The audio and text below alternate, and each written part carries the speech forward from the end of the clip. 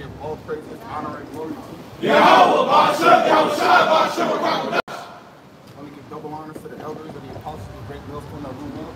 The peace society takes us to the elect individuals. To you, we say Shalom. Shalom. Lord willing, this lesson is edifying to the flock of Yahweh Bashem Yahushua. And you know, we just want to touch on, how we got to endure suffering until we get delivered out of this place, man. We're not in Jacob's troubles yet, but we understand it's coming, so we have to endure hardness like a soldier, mentally and spiritually, before those days come, man. All right. First Peter, Chapter 4, verse 1. For as much then as Hamashiach hath suffered for us, First Peter, chapter 4, verse 1. For as much then as Hamashiach hath suffered for us in the flesh, arm yourselves likewise with the same mind. For he that hath suffered in the flesh hath ceased from sin. When you're suffering in the flesh, that means you're not letting your flesh get its pleasure. That means you're not sinning. That means you're trying your best not to sin, man. All right? Because when you suffer in the flesh, that means you're feeding your spirit. All right? You can't feed both. They're both contrary to the other. All right? So continue on. Verse 2. Then, that he no longer should live the rest of his time in the flesh, to the lust of men, but to the will of Yahweh. We're not no longer living our lives through the lust of our flesh, man. We put down the blunt, man. We stopped committing adultery, right? We committed our lives to Yahweh Bashem Yahushua until the death, man. All right? Get Sirach chapter 4. All right? It says, striving to the truth to death, man. And if I can't add, it says, speak about how patience holds back into suffering. Yes, suffering holds back into patience. So what are we doing right now? Being patient upon Yahweh Bashem Yahushua for a return, but in that time, we're going through suffering, man. The book of Ecclesiasticus, or the book of Sirach, chapter 4, verse 28. Strive for the truth unto death, and the Lord shall fight for thee. If we keep enduring until the death, man, the Lord's going to fight for us, man. The Lord fights for us every single day, man. The fact that we're still alive proves that the Lord is out here fighting for us, man. The fact that we still have breath, the fact that we're able to do the work, proves that the Lord is out here fighting for us, man. Because we could have died 1,000 times or 100 times ago, man. All of our lifetimes we committed sin, we committed wickedness. So we would have died all of our lifetime. But the water to Yahweh Bashem Yahushua and the sacrifice, we're here able to do this work, man. And Romans 8 says that the sufferings that we're enduring now is nothing to be compared for the kingdom, paraphrasing. So we got to suffer now before we endure. All right, and the Acts as well, and that's true, because sometimes, see, we understand that through the spirit, but our people in the world, they don't understand that. The things that we're going through now, it's only temporary. That's what helps you not to crash. You know what I'm saying? That's what helps you to be more patient in the spirit, man. Because of that precept, man. This is not going to last forever. The kingdom of heaven is promised to us, an everlasting kingdom that's promised unto us. Not this tribulation that we're going through, Right. 2 Corinthians speaks about our light affliction. We're in a light affliction right now because, again, it doesn't exceed to the glory that we're about to come into, man. So that's why in this time period, you have to suffer. It speaks about in the book of Hebrews how the Heavenly Father chastising the Son whom He loved, roughly paraphrasing, man. So you have to be going through something in order to gain something, man. And if you want to look at carnally, these niggas play football, basketball, rap careers. They got to put something in to get something now. Even though it's on that left-hand side, we're doing it on the right hand within righteousness. Yeah, those athletes, I can't knock their hustle. They do put in work, they train, they hustle. A lot of them sacrifice, family members and stuff like that to get to an upper echelon. But they do put in the work to get where they're at. It's like we got to put in the work to get to where we want to go, man. And that work is going to be difficult. All right, there's nothing in this world that's gained easily that's worth it, man. Something as easy isn't worth it. Through much tribulation, we gotta endure to get to the kingdom, man. And when they do that work during the off season and stuff like that, that's all for the playoffs. Yep. That's all. We're going into the playoffs. Jacob's trouble is the playoffs. Yep. What we're doing now, this is regular season. Because you do all that training so that you're strong enough to endure the playoffs. The Lord is building us up that we're strong enough to endure Jacob's trouble, man. So this is why we say, man, you have to trust in the Lord with all your heart. And it's not an easy thing at first, because you're trusting in the Lord. And that means putting away the ways of the world and applying His ways and trusting in the Lord and the things that He's told us. You know, that's the things that we exercise ourselves in today. But you know, once again, it's not an easy thing. But once you learn to trust in the Lord, it's gonna be easier for us in Jacob's trouble. That's the spirit, because the playoffs are harder than the regular season. Right. That's why they keep different stats, the regular season stats and playoff stats. You're preparing for the playoffs, and the playoffs are way harder. Everything is tougher, man. The defense is tougher, the offense is tougher. The referees are a little more, you know, stricter and looser. All right, so that you get fouled harder. And that's the hour of temptation. Yep. Because one thing about the playoffs, they have time to learn about you. Yep. Now they know all your moves, what you like and what you don't like. You know what I'm saying? Now all the things that you worked on, your weaknesses, now this is where it comes into play. They know that you like to go right all the time. Well, now throughout the season, you have to learn to go. Well, you like to go left all the time. Throughout this, now in the playoffs, you got to learn to go right. Right. You know? Yeah, it speaks about how it says how Satan has devoured to sift us as wheat, man. Right. Every member, in a way, has a spiritual bounty on their head, man. And Satan trying to collect it, man. You know, trying to sift you out. So again, you're gonna be met with opportunity. You're gonna be met with things that come up where you have to, you know, filter it through the scripture. You have to go through it. All right, because again, Satan has desired to sift us as wheat, man, but the scripture goes into how Yahweh shall pray for us, man. Yep, that's 1 Peter 5:9 goes into that. Like what you said, every member of the elect has a bounty on their head from Satan. You know? Book of Acts, chapter 14, verse 22, confirming the souls of the disciples and exhorting them to continue in the faith, and that we must through much tribulation enter into the kingdom of Yahweh. Through much tribulation, we got to enter the kingdom. You can't get a ring without going through the playoffs. You can't get a ring without going through that fire, man. All right. That's why you see a lot of athletes. What do they do when they finally get the championship? They start crying, right? They're overwhelmed with joy. They start crying. Even some of them that lose, they start crying, man. It's going to be us, man. The day we receive them crowns, Lord willing, to be part of that number. Be all about some y'all shot. Whoa, that's a spirit. I want to say this. You know, these demons and Satan are trying to mess with you in your sleep. You know, sometimes you'll have those visions and dreams, right? And you just you really have to have spiritual discernment, right? When it comes to you having dreams, man. All right, because a dream could take you over. A dream could bug you out. You see, and Satan to come in and show you something, and you be like, oh man, like you think it's some type of way. It could be about a brother, could be something wrong, something off, but you gotta that's your flesh. Yep. Your flesh is telling you something that's really not true. You see, so you gotta be careful. Now we know that the Lord gives dreams unto men for wise counsel, but He also says, go ahead, get that. Sirach 24:7. For dreams have deceived many. They have failed that put their trust in them. See that? For dreams have deceived many, man. All right? Dreams have deceived many, so that's a great deception. That's another way Satan and demons can attack you, because when you sleep, you're vulnerable. You know what I'm saying? You're sitting there, everything's lying. That's why y'all, you know, Ty, and I'm not trying to necessarily switch gears here, brother, so Salakia. But you know, that's why, like, you know, they'll say the witch on your back and all of that, witch riding your back. You know, because when you sleep, you're vulnerable, man. And so your senses can be impaired by those demons. So you got to be sure to make sure Satan not using that as a tool to get the best of you, man.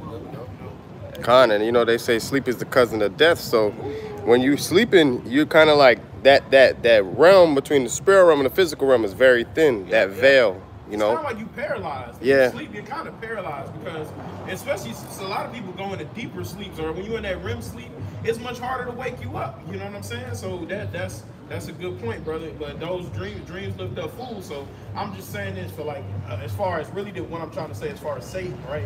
Satan can try to sift you, even in time. He's always going to look for vulnerable moments to try to get the best of you. So you just got to use wisdom, all right, and pray to the Lord. That's the truth in the spirit, because a lot of times thieves will get mad at you for something they seen in a dream. They'll wake up and mad at you. That's the demon tempting them, trying to cause division in the household, man. And a dream be about some shit you ain't even do. You be 100% innocent. It'll be some random shit. I woke up and you were with another girl in my dream. So who is she? What's her name? You tell me. You dream about it. Right. So they'll take the dream serious, but not what you asked. The book of Job, chapter 33, verse 15, in a dream and a vision of the night, when deep sleep fallen upon men and slumberings upon the bed, then he opened up the ears of men and sealed their instruction, that he may withdraw man from his purpose and hide Christ from men. Yeah, that rapid eye movement sleep, that's when you're getting programmed by Yahweh Shai. Even if it's on the left or the right hand side, man. Yeah. Listen, if you're getting programmed by a demon, hey, you're low-key getting programmed by Yahweh Shai on the left hand side, man. He wants you to be that wicked person. Because what does Sirach 39 say? There will be spirits created for vengeance. So you might program you to do some demonic shit to judge somebody else for what they did, man. Right. The Lord kills two birds with one stone at all time at the same time, man. You know, I had a testimony on that the other day. I had a dream about one of the brothers out in Miami. The same day I woke up, I watched his lesson. It was like the Lord programmed me to watch his lesson that day. You know what I'm saying? So, Did it pop up when you're like your feed, or? it was just through the spirit. Like I ended up scrolling past it, you know. Be like that, man. The Lord directs our steps, man. Yep. There's nothing that we do in our lives that is not directed by Yahweh Shai, man. And one thing you can pay attention to and realize, even if something don't make sense at the point in time, later on the Lord reveals more revealing thoughts and understanding to you. It's like, oh, okay, definitely nothing happens for a reason. I mean, definitely everything happens for a reason. We'll go back to 1 Peter. Book of 1 Peter, chapter 4, verse 3. For the time past of our life may suffice us to have brought the will of the Gentiles, when we walked in lasciviousness, lust, excess of wine, revealings, banquetings, and abominable idolatries, wherein they think it strange that ye were not with them, because the same excess of riot, speaking evil of you. Yeah, that's the Gentile state of mind. Be out here full of lust, living the way you want to live. YOLO, you only live once. Having that spirit is a Gentile state of mind. So when you find Yahweh Shai, you no longer running with that circle, man. You want to run with the right hand side, they're gonna think it's weird. They're gonna think, yo, what's wrong with you? Why you don't want to get drunk with us on a Sunday afternoon, man? Why you don't want to come out here and commit adultery with other men's wives, man? Why don't you want to hit this blunt with us anymore, man? You acting strange, man. This guy's weird, man. All right. Verse 5. Who shall give account to him that is ready to judge the quick and the dead? For this cause was the gospel preached also to them that are dead, that they might be judged according to men in the flesh, but live according to Yahweh in the spirit. Verse 7, but the end of all things is at hand, but ye therefore sober and watch unto prayer. Verse. Now, that's really the spirit on that. So like I wanted to add something on that. What that third verse you read, where it says they think it's strange. Scripture speak about what it says when a man depart from sin and he makes himself a prey. Yeah. Really pray like that, just to show you when you depart from what the world is going into, hey, them demons want to get you back in more. You know, so that's why I say they think it's strange. Like, you know, what we doing that's wrong. That's the mindset of the people that's in the world, man. So that goes back into that prey, you know, that prey mentality. It goes back to demons trying to get on you, man. No, this is spiritual warfare. That's why it speaks about that in the book of Ephesians, man. This being a spiritual warfare, man. Meaning that warfare going back into war. You know, so what the main point the demon want to do is to sift you from the faith, man. That's why you gotta fight. Scripture speak about fighting the good fight of faith. That's why the Lord will always put you in the place of, in a position of making a decision. Because as time goes by, you know, your family and friends, they're talking about you. Yep. All right, they're talking about you, and you're gonna get that feeling. You know, when you come around, you're gonna get that feeling when phone calls they stop calling you. All right, but the scripture says in Luke 6 verse 22, it says, "Blessed are ye when men shall hate you, and when they shall separate you from their company, and shall reproach you, and cast out your name as evil for the Son of Man's sake," because they're looking at you according to the world looks at, you know, how the world looks at you. You know, they're looking at, they're like, man, God don't hate. He over here preaching hate. Man, I love this so-called. I love the white man. You know what I'm saying? They'll make up all these excuses, but when you're speaking to them, you're coming out of the scriptures. Right. All right, you let them know what the scriptures say, not what the world says. We're not telling people what we're thinking of our own heart. You know, we're telling you what the Lord thinks. You know, and it's at that point of your life where you're gonna have to make that decision. You're gonna be like, well, man, you know, you don't necessarily push them away because the Lord is gonna push them away for you. You know, so they're gonna move away from you. But You make that choice by sticking to the Lord and sticking close to Him. Right. All right? Because if you make the choice by hanging out with your friends, your family and friends, then you're going to stray away from the scriptures. Right. They're going to call you on that Friday or that Sunday afternoon like, yo, come hang out. All right? You may make up an excuse not to go out on the highways and byways just to hang out with your homeboys. That's why I put a word is separate yourself. That's where the separation comes. The separation comes from the spirit and the scripture. That's why it says, blessed is he when man separate from. Because when you come in the faith, you know, not the scripture speaks about forsaking not an old friend, but you make that separation, man. You know? We can't do the things that we used to do, but I still come chill with you. You know what I'm saying? We'll go get out and get something to eat. You know what I'm saying? You may have pork on your plate, but I'm gonna have chicken. Right. So, hey, I don't approve of what you're eating, but you're not serving the Lord. So, what does it mean to you? This is Ephesians 4:22. That you put off concerning the former conversation, the old man, which is corrupt according to the deceitful lust. You know, and the scriptures say, you know, when we was a child, you know, we was a child when we was, you know, roughly paraphrasing, we was. You spake as a child, you thought as a child, roughly paraphrasing? You know, we put away that weak childish nature. You know, and the Lord is commanding us to be men now. So we no longer think the same way. We no longer carry ourselves the same way. We no longer dress a certain. I mean, we no longer dress a certain way. You know, the Lord, we're putting on a new man. I'll read that again, Ephesians 4:22. And you put off concerning the former conversation, the old man, which is corrupt according to the deceitful lust, and be renewed in the spirit of your mind. So that renewed is going back to be refreshed. Okay, we being brought back into who we truly are. Okay, we're not carrying ourselves as thugs. Okay, which is, you know, going back to the Edomites. You know, a goddess. Okay, so we're fashioning ourselves unlike unto Yahushua. And it says 24, and that ye put on the new man, which after the Most High is created in righteousness and true holiness. You see, so yeah, we still got this. We still in this flesh. Okay. You know, brothers, you know, still got the tattoos on your outward skin, but inwardly we're new. We're no longer that old man, man. We no longer smoke. We no longer commit adultery. We no longer go out and get drunk, you know, with friends in the world. We're new men. Right. I got a precept back up. Book of Ecclesiastes, chapter 11, verse 10. Therefore, remove the sorrow from thy heart. Put away evil from thy flesh, for childhood and youth are advantage. Like the brother said, we got to grow up. You know, we became man, putting up that old man day by day, you know, day in and day out. Right. Book of 1 Peter, chapter 2, verse 12. Having conversations, verse 11. Starting at verse 11. Dearly beloved, I beseech you, as strangers and pilgrims, abstain from fleshly lusts which war against the soul. You're going to abstain from fleshly lusts which war against the soul. It's like we were saying earlier.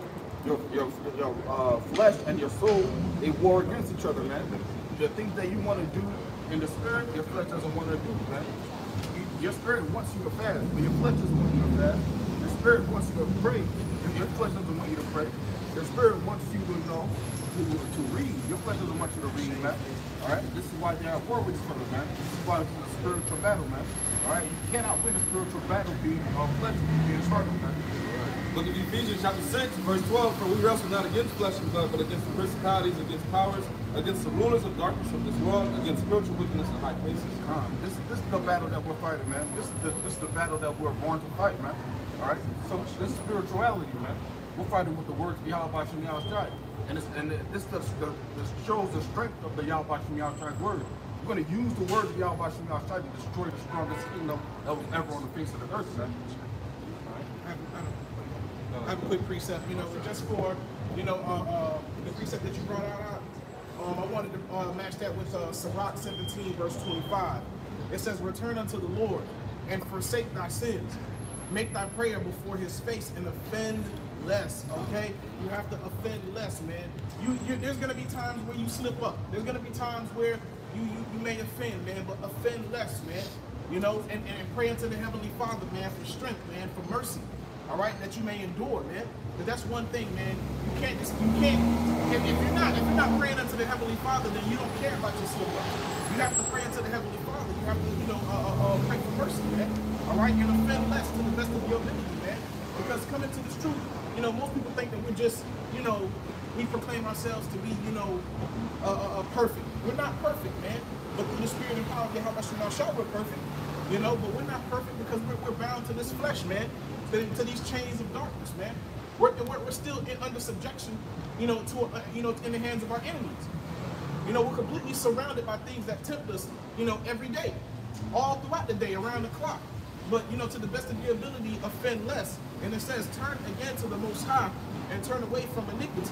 For he will lead thee out of darkness into the light of health. And hate thou abomination vehemently, man. When you see abominations being done, you're supposed to hate it, man. All right? Because if you don't hate it, you love it. All right? Let your yea be yea and your nay be nay, man. You can't be double-minded. It's either you agree with it or you don't. You have to make that choice. And how do you offend less? You work out your own salvation with fear and trembling. That's how we persuade, man, through fear and trembling. When you fear the Lord, that's when you begin to, you understand wisdom.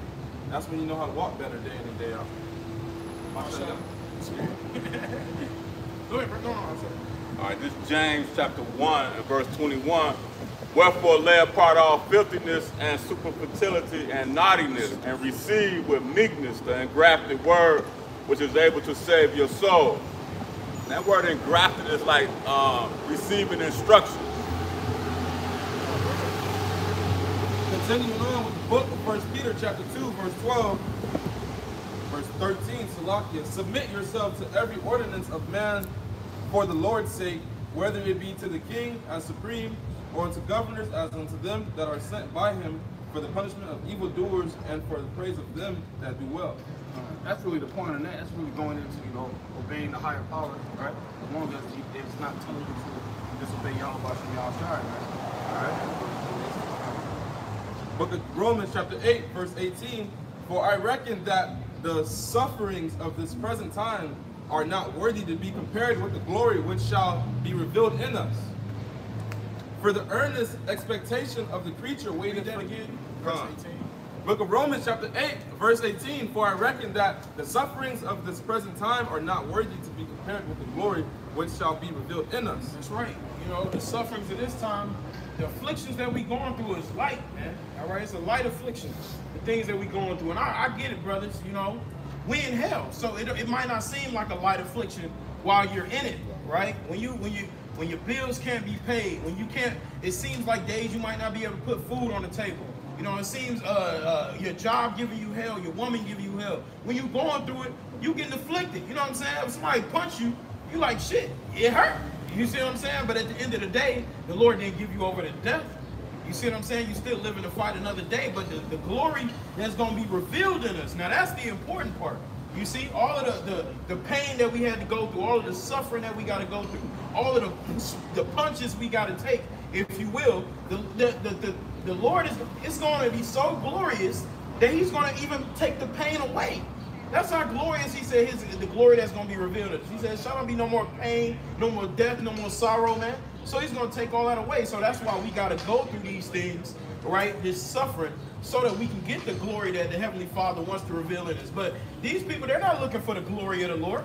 All right? They're seeking the ways of this life, man. The affairs of this life is what got these people entangled up, man. These people only care about serving idol gods, right? Smoking, right?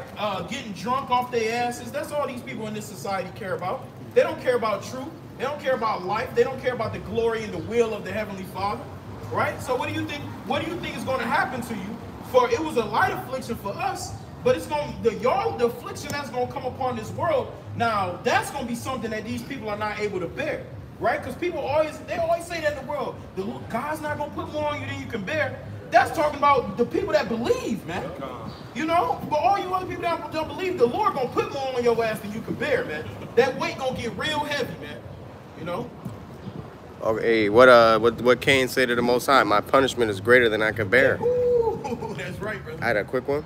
Isaiah 24 and verse 20, the earth shall reel to and fro like a drunkard, and shall be removed like a cottage, and the transgression thereof shall be heavy upon it. That's right, and that's those missiles, right? going to rain down on this place, and that's literally going to be something more than you can bear, man.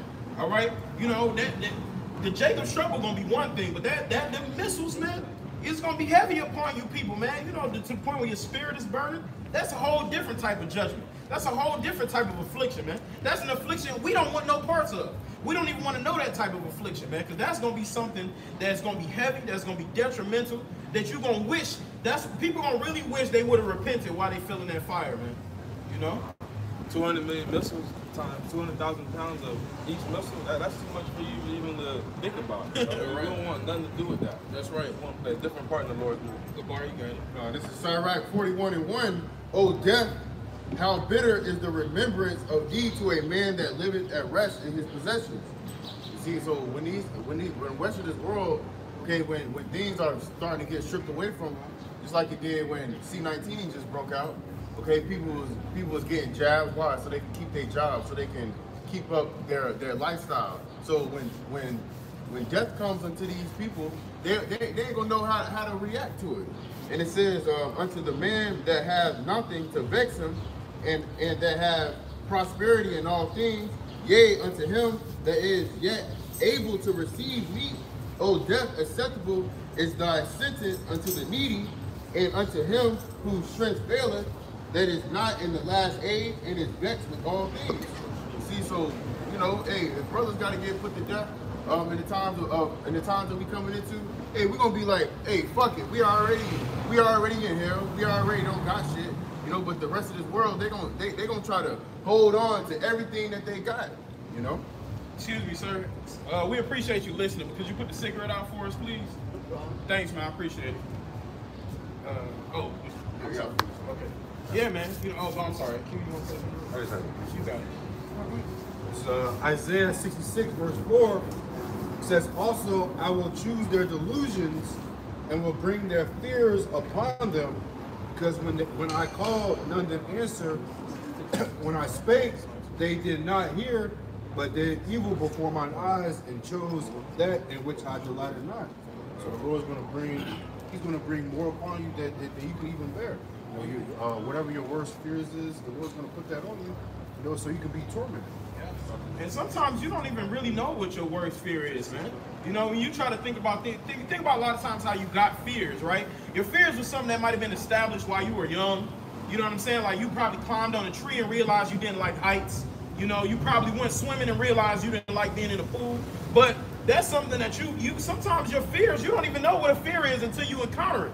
You see what I'm saying? So the Lord says he's going to choose your delusions. He's going to put your fears upon you, man. And see, this is why disobedience to the Heavenly Father, that's the reward that people are going to receive from being disobedient. He's going to put gruesome fears upon the people. You know, he talks about, the scriptures talk about plagues and pestilence, all right? It talks about attacks from animals, right? It talks about men judging you for death, sending you to captivity.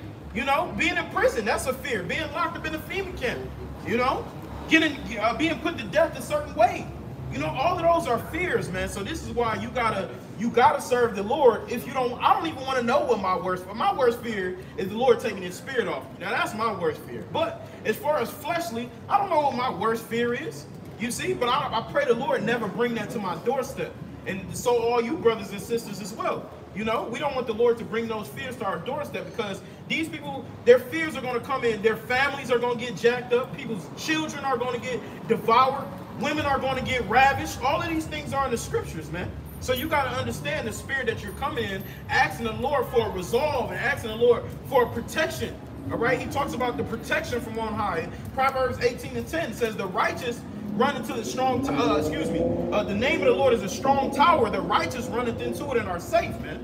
You see, so we're looking for safety from the Heavenly Father, right? I saw one of y'all raise your hand. Yeah, because like you said, man, people don't know what they're truly afraid of, man. People don't know what true fear is, what true terror is, man. The Lord created fear.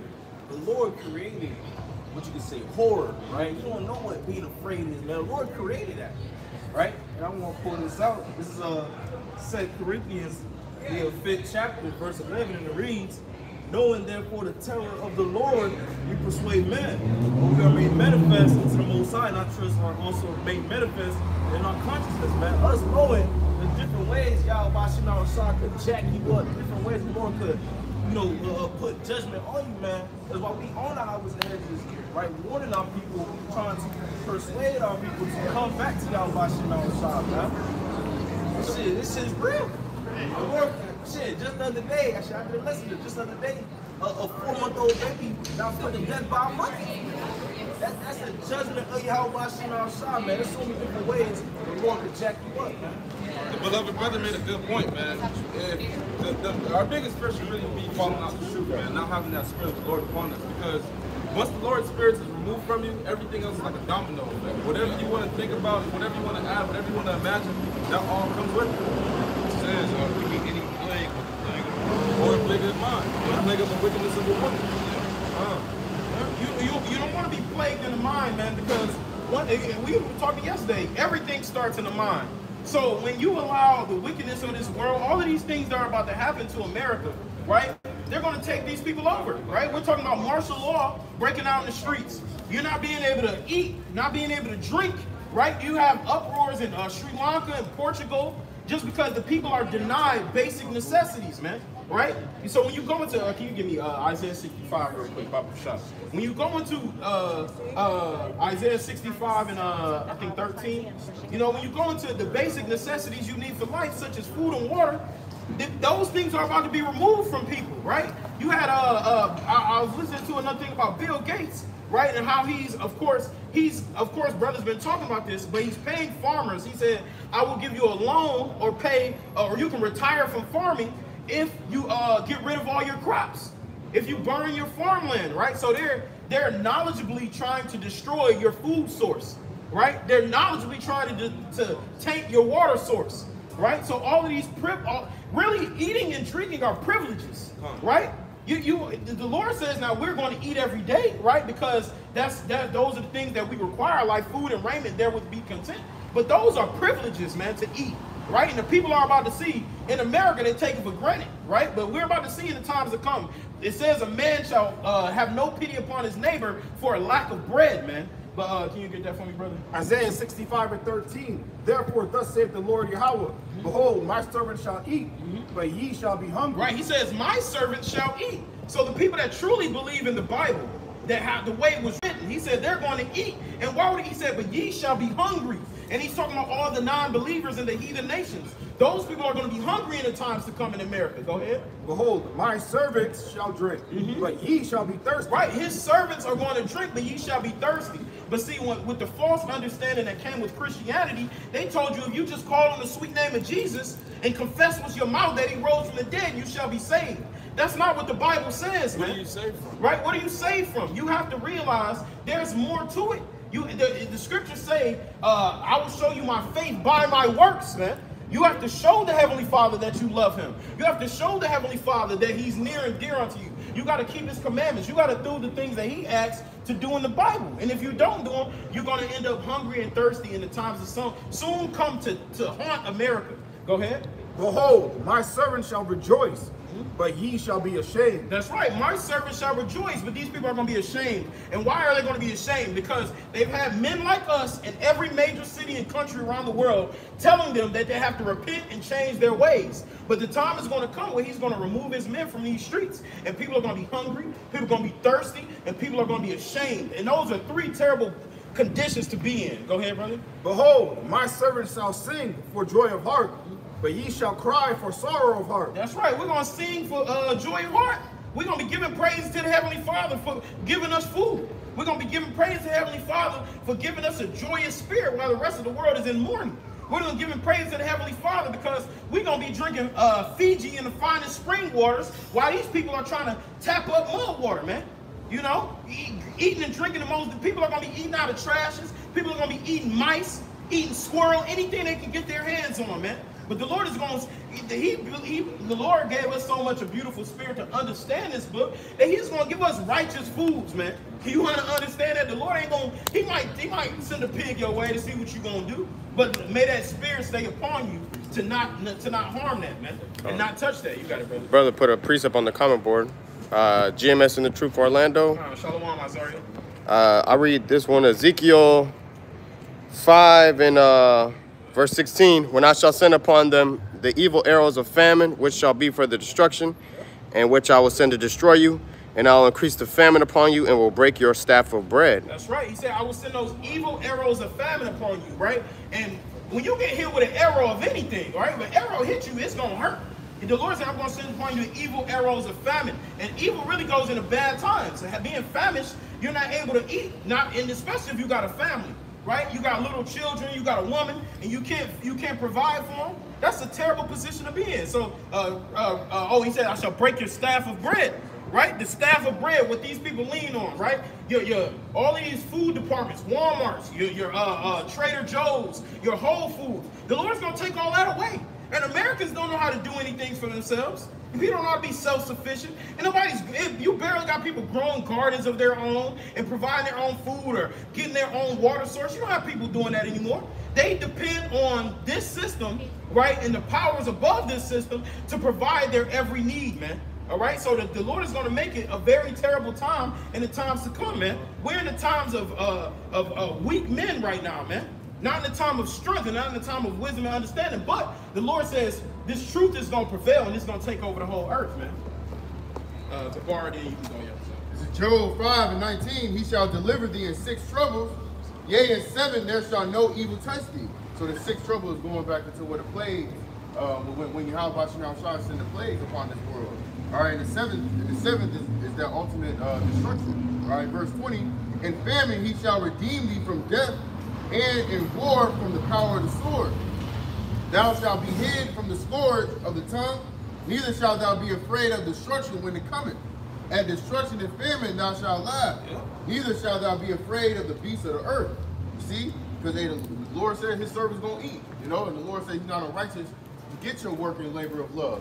You see, and that's why it's important now to be spiritually prepping. You see, while the rest of this world, okay, they're carnally prepping, okay, they're stocking up on guns. Even if you got a garden, hey, that garden that you got in the back of your crib is still not gonna save you.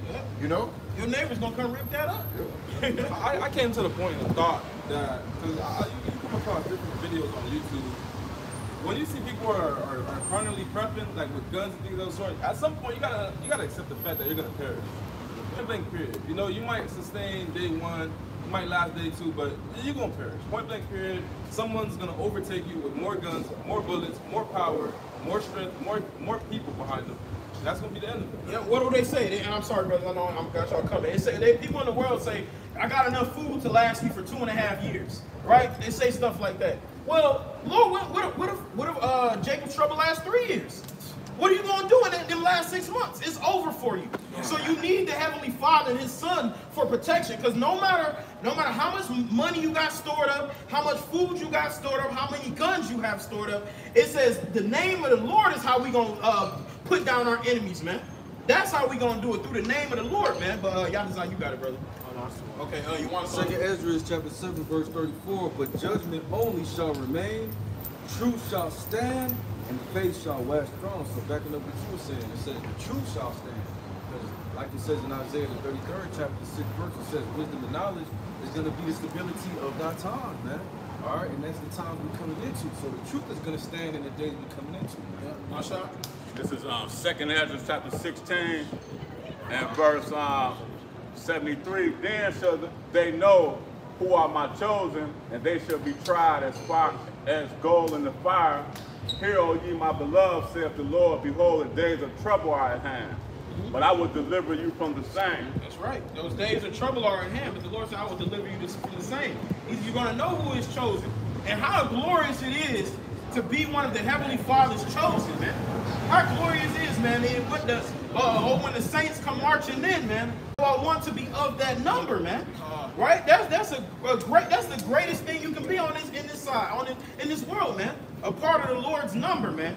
Right? So we are hoping and praying that we're those men that the Heavenly Father has put His Spirit upon in these last days to be chosen, because the scriptures say many are called, but few are chosen, man. So we're praying that we're chosen by doing His work, by spreading the gospel. The scriptures say, be not ashamed of the gospel, man. Right? By coming out here willingly showing our faces, letting the world know the true state of belief and what mindset you ought to believe and be in these last days, man. You know, because the days of trouble are at hand. Your brother's got it.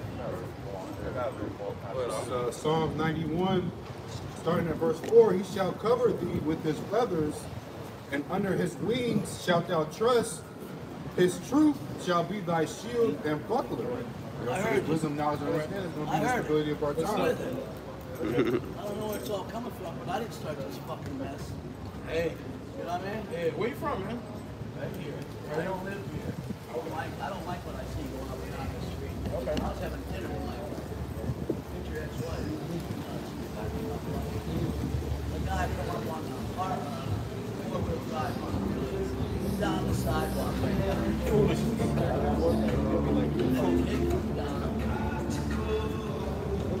Boom. And a kid comes over, fell down. And like, was it good? Yeah, that's just. Yeah, I saw some, I don't know, she was Asian. She got it. When you go on open tracks, that first parking lot, she ended up on the tracks. I lost her the front end. And all of a sudden she started coming towards me. They got them balls there for a reason. Yep. They got them balls there for a fucking reason. She was coming towards the fucking ball. The girl was walking with the pizza. I pushed her out of the way. I said, get the fuck out of here. Get the fuck out of here. She went up that street, that first street there. She stopped. I went like pounded on her window. I broke it. And I said, I'm fucking this. I went to the police. What the fuck? Yeah. Bring up the police to me. Yeah, it's a lot of foolish and reckless people out here, man. It's what to say we live in a perverse generation. You know, people they do all types of folly and foolishness, man. And that's that's a part of being in the last days. People that are their wits aren't about them, man. You know, unthankful, unholy, right? Men that are lovers of themselves rather than the Heavenly Father. You know, so we're living in these times where people aren't cognizant about the things that are going around. They aren't aware of what's going on in their everyday lives. Where do you come from? Where do I come from? I come from the Lord. Good question. I come from the Lord. You mean like where was I born? I was born in Detroit. I'll be killing you. Yeah, I lived there for 7 years. I made it out of this. Okay, yeah, man. Yeah, you understand? Yeah, I was looking at Henry Ford. You see him, had a nice Cadillac. I was dressed up fine. Oh, yeah? I was feeling pretty good. Once you pass 8 Mile, danger zone. Yeah, danger zone. Yeah. It's a completely different story. But I went down there with Tommy Johnson. He was always loaded. Tommy was in the war. My father was part of the war. The Korean War. It ruined him. It ruined him. Ruined You him. see that Cyrac man of war? So, Yeah. See, that's what I'm saying. It ruined them. Those wars. It And then, ruined me. see? The motherfuckers in Jupiter, I'm going after them. See? And are you wealthy? I was. See, but Then I got- if you served in a war, you're still supposed to be wealthy. Your country's supposed to take care of you. Yeah, goddamn right. The Damn fucking right. guys ain't getting enough fucking money. Yep. Go ahead and read that, brother. It's like Cyrac 25 or something. Yeah, man. You're supposed to, when you get into a position like that, you're supposed to have your country. Because, like, see, right now, what we're doing is we're serving the Heavenly Father's work. Go ahead and read that. Straka, Okay, let me get the scripture, then you can I'll go. stay. Okay. My feet are killing me. Okay, I yeah, gotta one get more some- scripture, then you can go. Oh, can you pass the water for me? Yeah, I grab it. Hey, read that scripture. Sirach Ecclesiastes 26 and 28. It says, there be 2 things that grieve my heart, and the third maketh me angry, a man of war that suffereth poverty. Sirach Ecclesiastes 26, 28. There be 2 things that grieve my heart, and the third maketh me angry, a man of war that suffereth poverty. Yeah, it says something that grieves your heart is a man of war that suffers poverty, man. You know, so but they send people to wars and you come back and then it's like, you know, they give you a little VA money sometimes. And, Little. You know, yeah, little. Little. Yeah, kick you on the He street. should have got more, my father. He wasn't a bad guy. He was an alcoholic. See, according to the Heavenly Father, according to the scriptures, a soldier is supposed to be one of the richest men in the land. Because when you He walk to war, He was. and when you walk to war and you get the spoil, the king, you know, gives his portion to the Heavenly Father. Then the king gets his portion. Then the soldiers get their portion, and then whatever's left over is given unto the people for free. You know, my father had Popeye forearms. Popeye. Yeah.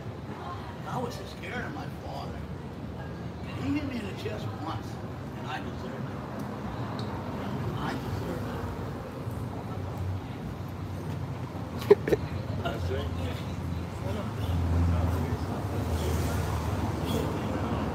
Where's your dad from? Like his ethnicity?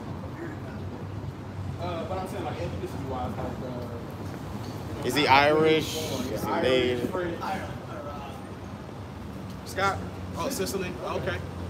Sicily. Okay. Yeah. So a lot of what we talk about, you know, because the Bible is really for a group of people, right? Not sure. I don't know if you've ever heard of the Israelites before in the scriptures, right? The children of Israel that were delivered with Moses. Right. So those people that left with Moses. Those are the children of God to this very day. And so, but our people were scattered everywhere due to migration, curses, fleeing from You got too persecution. much shit going on. You gotta help them. My father, when he got the check, we got the check. It was what the hell my mother got. Whatever. It wasn't enough.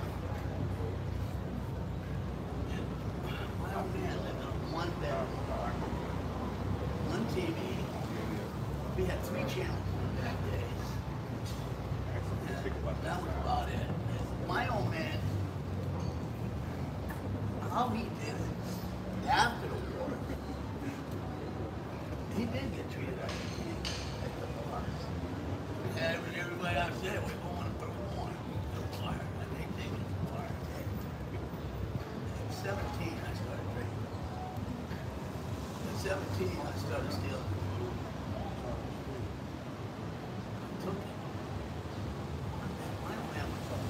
Once he got like the second, fifth, I said, okay, Dad, take it down. He was drinking from all that shit that he saw him fighting in the war. But he never talked about it. Yeah, because he drank his problem. I kept asking. I said, I kept asking. I said, no. I'm bothered. I saw it. I got the pictures. My SOA's got my house. That's where my fucking shit is. I can't go there because I'm a fan. I got a question for you. How do you feel about slavery that happened in Europe? I was meant for Lincoln. Yeah, this. How do you feel Shit, about I remember seeing this. Yes. I'm mad. That's Jesus is Lord. There you go. That's what we were talking about. God said Jesus is Lord, but that guy not serving the Heavenly Father. Let me ask you a question.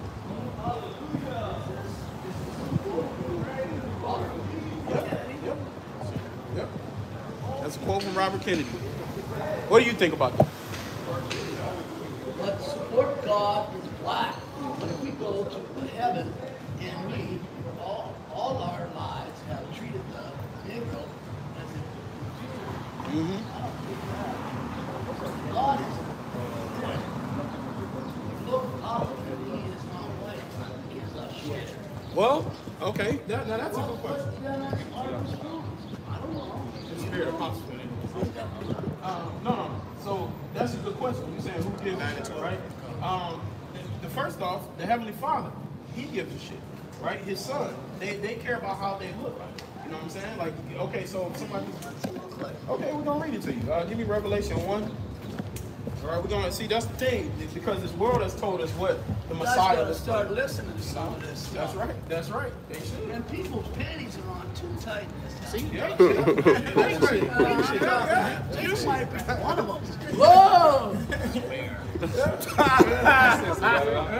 We're gonna read it to you though, brother. Ahead. Come on, read it. Read Read it out loud. Yeah, You're a good goddamn speaker, and so are others. Hey, all praise to the Lord. Revelations 1:1, the revelation of Yahweh Shai Mashiach, which the Most High gave unto him. Go ahead, read it verbatim, man. All right. Revelations 1:1, the revelation of Jesus Christ, which God gave unto him to show unto his servants things which must quickly come to pass. Right, so this is the revelation of the Messiah. So this revelation means to reveal. So one of the things they're about to reveal is how the image, the Messiah really looks. Go ahead. Read verse 13. Verse 13. Revelation 1 and 13. And in the midst of the 7 candlesticks, one like unto the Son of Man, clothed with a garment down to the foot, Right. and girt about the paps with a golden girdle. Right, so it says the Son of Man, who is the Messiah, who the world ignorantly calls Jesus Christ, say he had on a garment like this down to his foot, right? And he had a golden girdle, a war belt on. Okay, go ahead. His head and his hairs were white like wool. Right, so his head and his hairs, right, his hair and his beard were white like wool. All right, so this is describing what the Messiah looks like. All right, he has white hair and woolly in texture. Go ahead. As white as snow. And his eyes were as a flame of fire. Right, his eyes were as a flame of fire because he drank wine, red wine, but also he's enraged for all of the things that's been happening in the earth. Go ahead. And his feet like unto fine brass. And his feet like unto fine brass, okay? So when you go into that color brass, brass is a derivative of brown. So when you talk about the image of the Messiah, you see, so like Robert Kennedy says,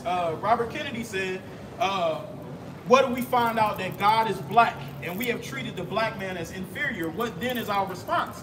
So if you figure out God and the Messiah are black men, so-called black men, right? And all the things that have happened to the so-called black Hispanics and Native Americans, what is your response to God when he returns for all of the things that have been happening to those people? You see, so that's what Robert Kennedy is saying. Robert Kennedy was really in the spirit when he said that, because that's biblically true. The heavenly, who the world ignorantly calls God, he's a so-called black man. And the Bible lets us know that, you know. Give me that Daniel 7 and 9. You got a question? Oh, actually, let me continue with this revelation. Go ahead. Revelation 1 and 15. And his feet like unto fine brass. Yep. As if they burned in a furnace. Right, he says feet as in the fine brass as they burn in the furnace. That's dark brown. So the Messiah has really dark brown skin, almost black, if you will. But go ahead. And his voice as the sound of many waters. And his voice as the sound of many waters. So this is how you know the Messiah was a so-called black man, so-called Negro. He had woolly hair. He had very dark skin. And what they say, you black people are loud. You see, he had the voice of many waters. So the Messiah, it would be a so-called Negro if he was walking on the street today. Go ahead with the Daniel. You want to say something? Daniel 7 verse 9. So this is going to talk about the Heavenly Father. Go ahead. And it says, and I beheld till the thrones were cast down, and the Ancient of Days did sit. The Ancient of Days did sit. So one title for the Heavenly Father is the Ancient of Days. It's because he has no beginning, he has no end. He's God. He's the ultimate creator, the ultimate being. So it's saying the Ancient of Days did sit. So we know that he has a body because it said the throne, right? He sits down on the throne. So now we know he has a body. Go ahead. Whose garment was white as snow. So he had a garment on, right? It was white as snow. He had a pure white garment on. Go ahead. And the hair of his head like pure wool. Right. So it described the Messiah having hair of pure wool. And this is everybody knows. They said Jesus. They say Jesus is God's son. So, and there's a scripture in John that says that if you have seen me, you have seen the Father.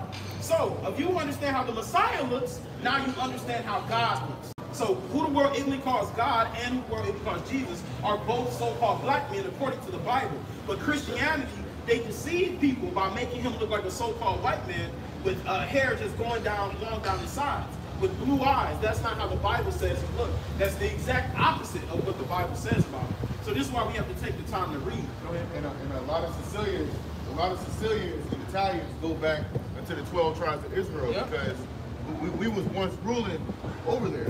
So a lot of Sicilians go back into the Israelites. So it's not about your skin color, you know?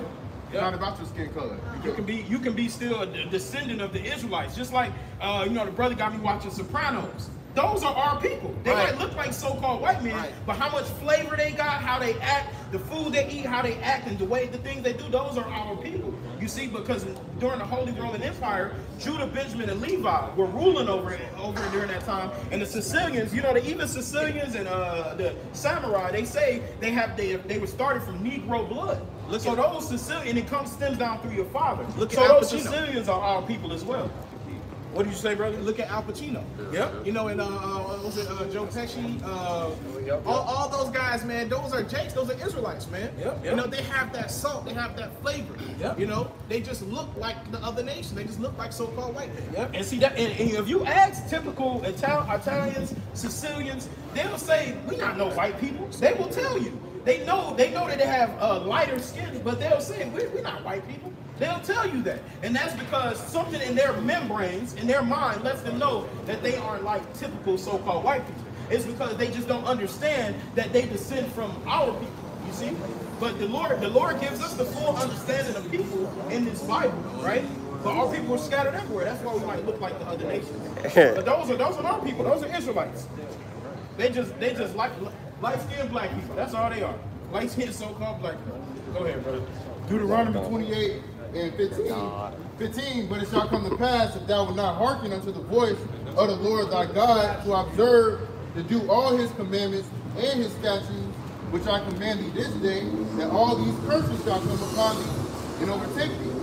So, the Lord, if we didn't follow the Lord's commandments, the Lord said that we would go into slavery. We will be subject to all these curses. And one of those curses is that our people will be scattered throughout the four corners of the earth. And let me go to that real quick. Deuteronomy 28 and 64, and the Lord shall scatter thee among all people from one end of the earth, even unto the other end. I mean, even unto the other. So that's why our people are scattered. You know, and that's why the scripture says, try the spirit by the spirit.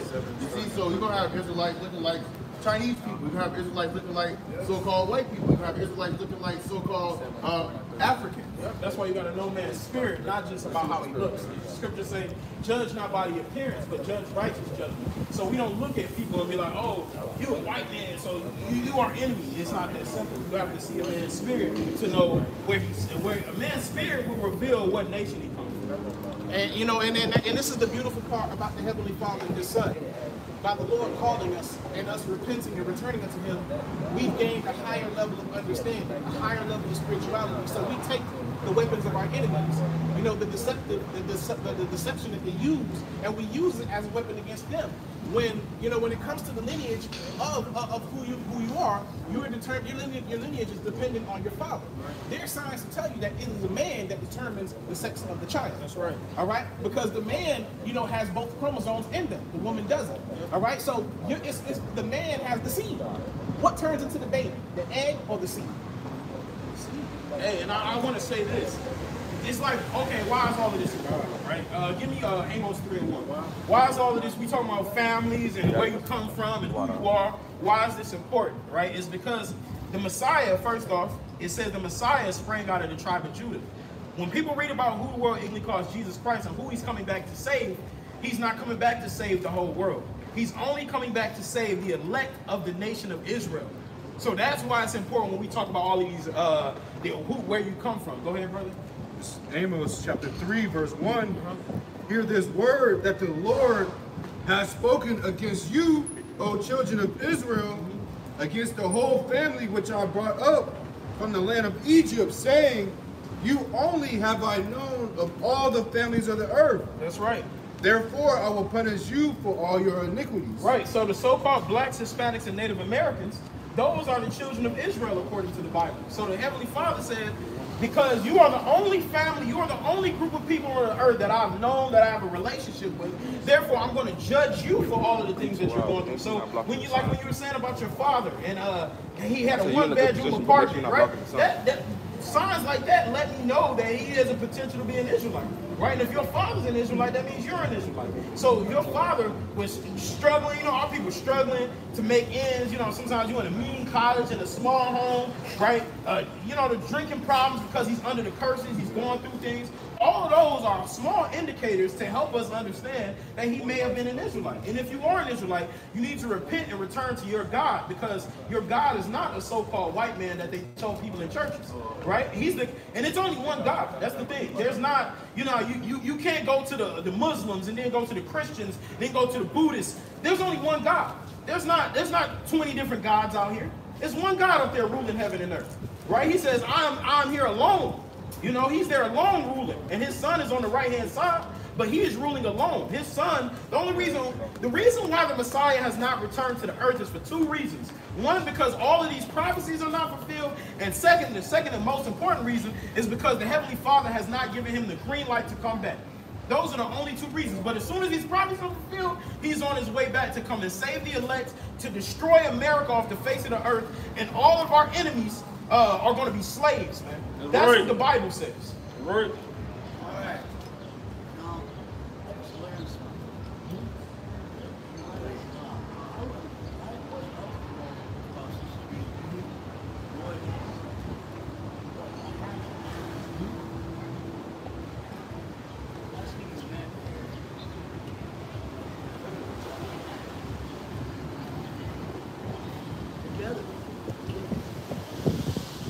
Well, we need the Lord.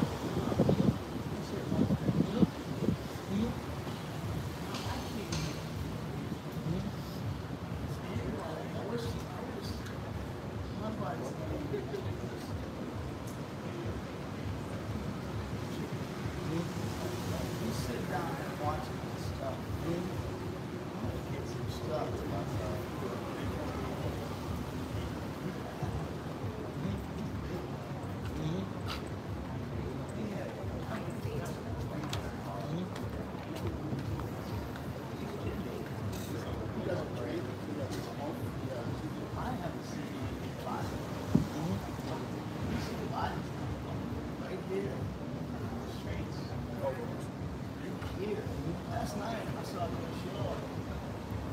Last one after last. Oh, that's something that happened. The police were there. I mean, the police got this place shut down.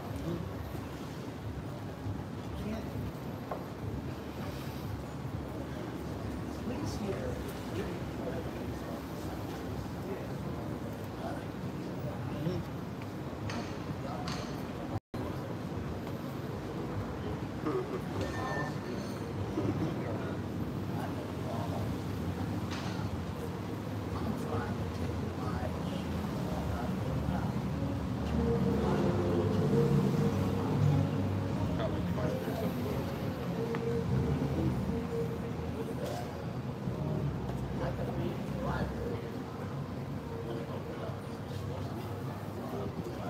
Oh yeah, you late, man. It's about 2:30. All right. This is more important. That's right. That's right. I'm going to add some things to it. The thing that gets me is what you guys are doing. When I grew up, I read King James Bible. That's what we got. Yep, they bring King James Version. The interpretation is just... Yeah, the interpretation. How small is it? Well, we got, and brothers got different size Bibles. You know, everybody. King James Version. Yeah. Right. Let me flip it to our page. Yeah. It's too small. Yeah, see, but you got different size Bibles. You got different ones. You can find, you can get ones with large letters. I have a Bible on me. I got them here. I don't have to show you, gentlemen. Where is it? I'm pissed off. Because you've been reading your Bible, right? You gotta read. See, that's the thing. You gotta read that Bible and understand. You gotta be taught. The scripture say, "How can I learn?" I know. My grandmother said, "Go there." Nice church. Yeah, that's a Jake. My grandmother always went to. That's a Jake. But see, you don't need that. Honestly, man. Like you don't. Okay, like you know. I would never go to the chapel, St. Jude's Church. You shouldn't. The scripture said not to go to the churches. The Bible tells you don't go in those churches, man. I know. Yeah. When the guy retired, I said, "You ain't a fucking priest anyway." They not. They demons up in them churches. But all right, man. I told that son of a bitch. I said, "Shame on you. Shame on you. You were supposed to help me. I was sleeping in the parking lot." I did get some presents though. Yeah, they'll give you things, but they're not giving you what you need. They're not giving you the spiritual understanding. They only they give people sandwiches and things like that, but they don't give you the truth. You know, but I'll they tell you what. You know what? I went there. What you brought up about Al Pacino. I go to that St.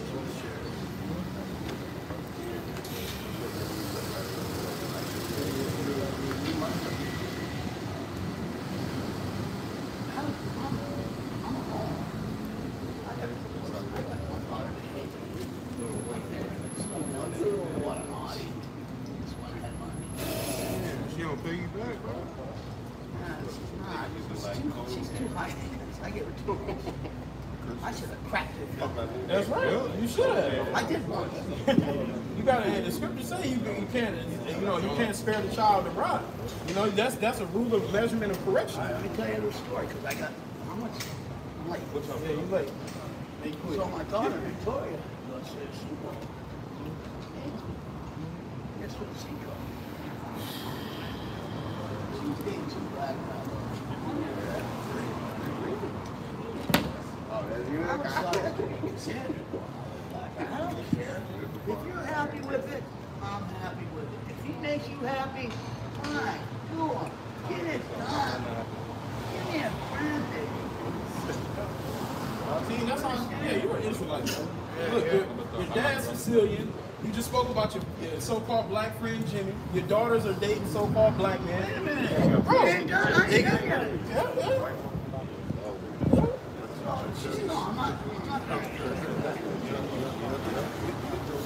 She says, Columbia. Okay, get it done. He's from the tribe of Asher. Those are people too. Yep, Colombians on there. Yeah. You see the second from the bottom, Asher, Colombians. Those are our people too. So-called blacks, Hispanic, Native American. Now, on my bucket list, I'm going to Columbia. I feel you. I might try Haiti, but the guy got his head cut off. Yeah.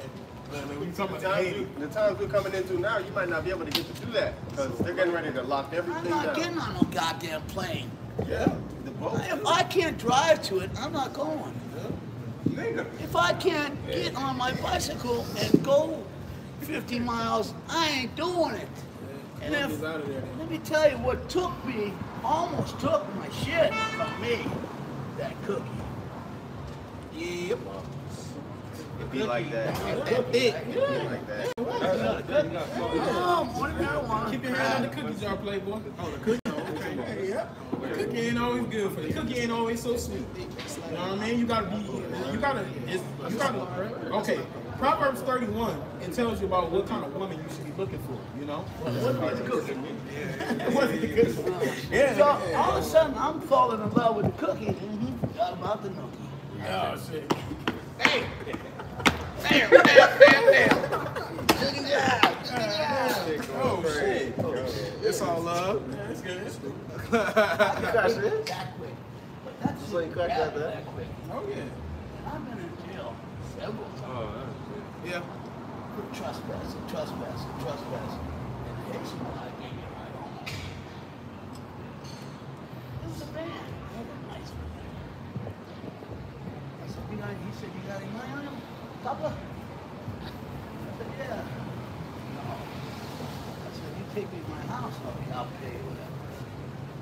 It cost me. The first time I went back, the first time I took a cab, it was $57 or something, $60. This guy's running me up to $180. Damn. So I'm at the door knocking on the fucking window. My house. My house. Not my little daughter Cassandra's house. I found that fucking house. And the cars were right there in the garage. Now they got the high profile.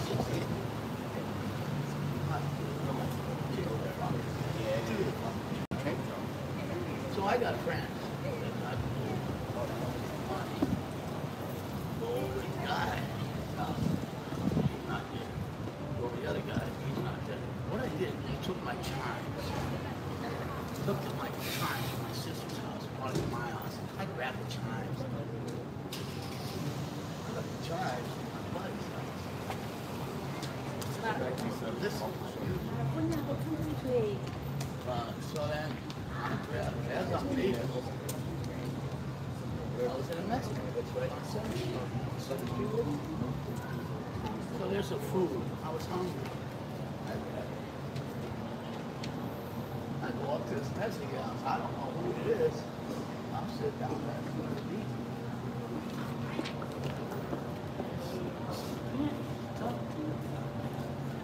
I got a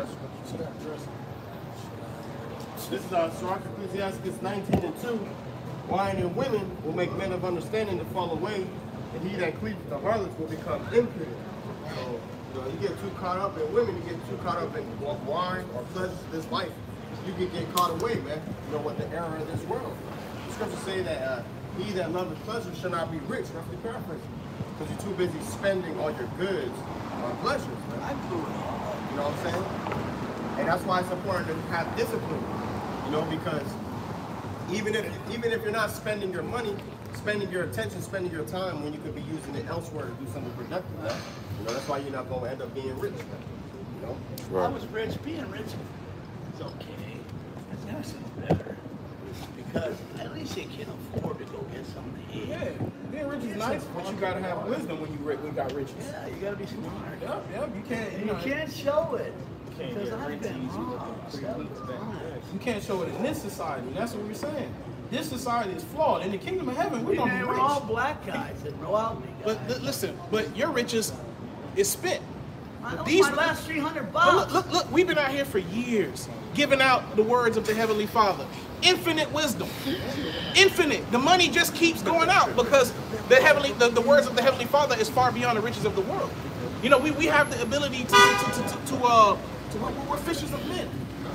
You know, we never run out of things to talk about. Guess what? I don't think none of you guys can handle 24 hours with me. Later. Nice talking. All right, Let's man. listen to what you guys got to say. Hey, this is a spiritual fight. You're not gonna win the war. You're not gonna win the war on your own. You can take I'll fight. I'm not afraid to fight. No, a spiritual fight. This is a spiritual fight. No. It is. No. All right, you got somewhere. You gotta go. No, All right, then. stop. Leave it alone. I'm not afraid of dying. I'm afraid of fucking living. Well, we're not. No, you should want to live. What? You should want to live. Yeah, right. I'm fucking You want to live for the Heavenly Father. If you're not living for the Heavenly Father, then you're gonna die. I know you're not afraid of death, but you should be afraid of who brings life and death. That's who you should be afraid of. All right. All right, man. If you have any fear, have a fear for the Heavenly Father, man. Repent and keep the commandments of I it. got you. All right, man. Have a good one. Safe travels. You think so? I scare everybody. Watch out, because I want to be a tiger. Because I'm in a savage mode. That door goes. Bring the prees out, man. Bring the prees out. Enough of that shit. Book of 2 Maccabees, chapter 7, verse 31. And thou that hast been the author of all mischief against the Hebrews shall not escape the hands of Yahweh. Yeah, because it's lucky. You know, Esau, they're the ones that reason I was different, right? Of course, it starts with us. We went off. This is why we have to suffer. But you know, Esau, Edom, and the other nations are the author of our captivity, man. They forwarded our affliction, man. Verse 32, for we suffer because of our sins. That Jake said that he's scared of living because he's suffering, man. We only suffer because we're going off. We're sinning, man. All right? It's time to get right, to open the book. He said he got a Bible on him. He has to come back, you know, get that proper understanding, man. So we can't learn these scriptures without the Holy Spirit and by men teaching us, man. All right? But see, this is why the scriptures talk about our people being stricken with madness and astonishment of mind. You know, like, he probably received a couple things we said, but he was really going on a tangent. You know, he was just saying random shit. You know what I'm saying? Like, and I get it. Everybody want to. That's the thing. You notice a lot of people that come up and listen and talk, they really just want to give their testimony. They want to tell what's going on in their lives, and it's cool. We willing to listen, right? So that we can give you information to bounce off of that. But a lot of these people, he's low-key mad in his mind, man. And it might be an occurrence because he under the curses and been to war and all that kind of shit. But goddamn, bro, you know, like it's only so much you can say to men like that. You can tell that he was no longer taking in the information. You see what I'm saying? So that's why you gotta eventually at some point you gotta learn that cutoff point with people. You know what I'm saying? When they're not listening anymore, when they're just talking, and they're listening to respond, not listening to hear, and listen to learn. You see what I'm saying? So it's truly a blessing, though. You know, who are we? You know what I'm saying? For a man like that to give his testimony. You know, he has to feel something here in order for a man to want to give his testimony, man. At first I thought he was an Edomite, but I looked closely intently. He was looking at the pictures, and then he came up. You know, I was like, yeah, he probably a Jake, man. You know, by looking at him, you go, oh, that's a Stone Cold Edomite. You know what I'm saying? But that's why you really got to take time with people sometimes. You know? book of Ezekiel, chapter 34, starting at the top, verse 1. And the word of the Lord came unto me, saying, Son of man, prophesy against the shepherds of Israel. Prophesy and say unto them, Thus saith the Lord Yahweh unto the shepherds, Woe be to the shepherds of Israel that do feed themselves. Should not the shepherds feed the flocks? Yeah, that's what that Jake was saying too. How he said he used to go to church, right? But then when he left, he told the priest, "Shame on you, man. Shame on you. You're supposed to help me, right? What does the scripture say? Is not the shepherd supposed to feed the flock? What are these pastors doing today, man? They're only out here feeding themselves. Why do Christian pastors have private jets, mega churches, mega mansions, right? Where are they getting this money from? The people, man. They're taking the money from the flock and feeding themselves, man. All right? That's why the scripture says, woe unto them preachers, man. Woe unto them false prophets. Woe unto them so-called Christian and pastors and priests, man. Yep, the scriptures speak against churches. Even was an account with Yahweh Shah. Yahweh Shah said, you made my father's house a house of merchant, because they're doing exactly the opposite. What's supposed to be going on in the church. Right here, this is a church, man. But one or more, two gathered in the name of Yahweh Shah Shah. Yahweh Shah's in the mix. The church has got ATMs inside of it. So you go to the church and use the ATM to tithe, and then they charge you an interest fee to tithe your own money, man. Yeah. Place it backward. The whole church is a house of merchandise. See, our people have been confused. You know, they've been deceived, thinking that, you know, that they need carnal things. You know, of course we need, the Lord is he's gonna supply you the thing that you need, the basics. He's gonna supply you. You know, but what he really needed was the bread of the Heavenly Father, which is the scripture here. This is John 6, verse 33. And it says, For the bread of the Most High is he which cometh down from heaven and giveth life unto the world.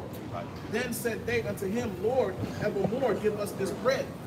And Yahweh Shah said unto them, I am the bread of life. He that cometh to me shall never hunger, and he that believeth on me shall never thirst. All right, and this is what, you know, I wanted the brother to understand, man. You know, you need the Heavenly Father to live. You know, you need the words of Yahweh Shah, man, because the more you serve the Lord, the more you keep his law, statutes, and commandments to the best of your ability, the Lord is going to show you favor before men. Even though you're walking around here, you don't have nothing, but based on your humility, based on the words that are coming out of your mouth, your wisdom, the Lord is going to, through the Spirit, allow these doors to open up to you.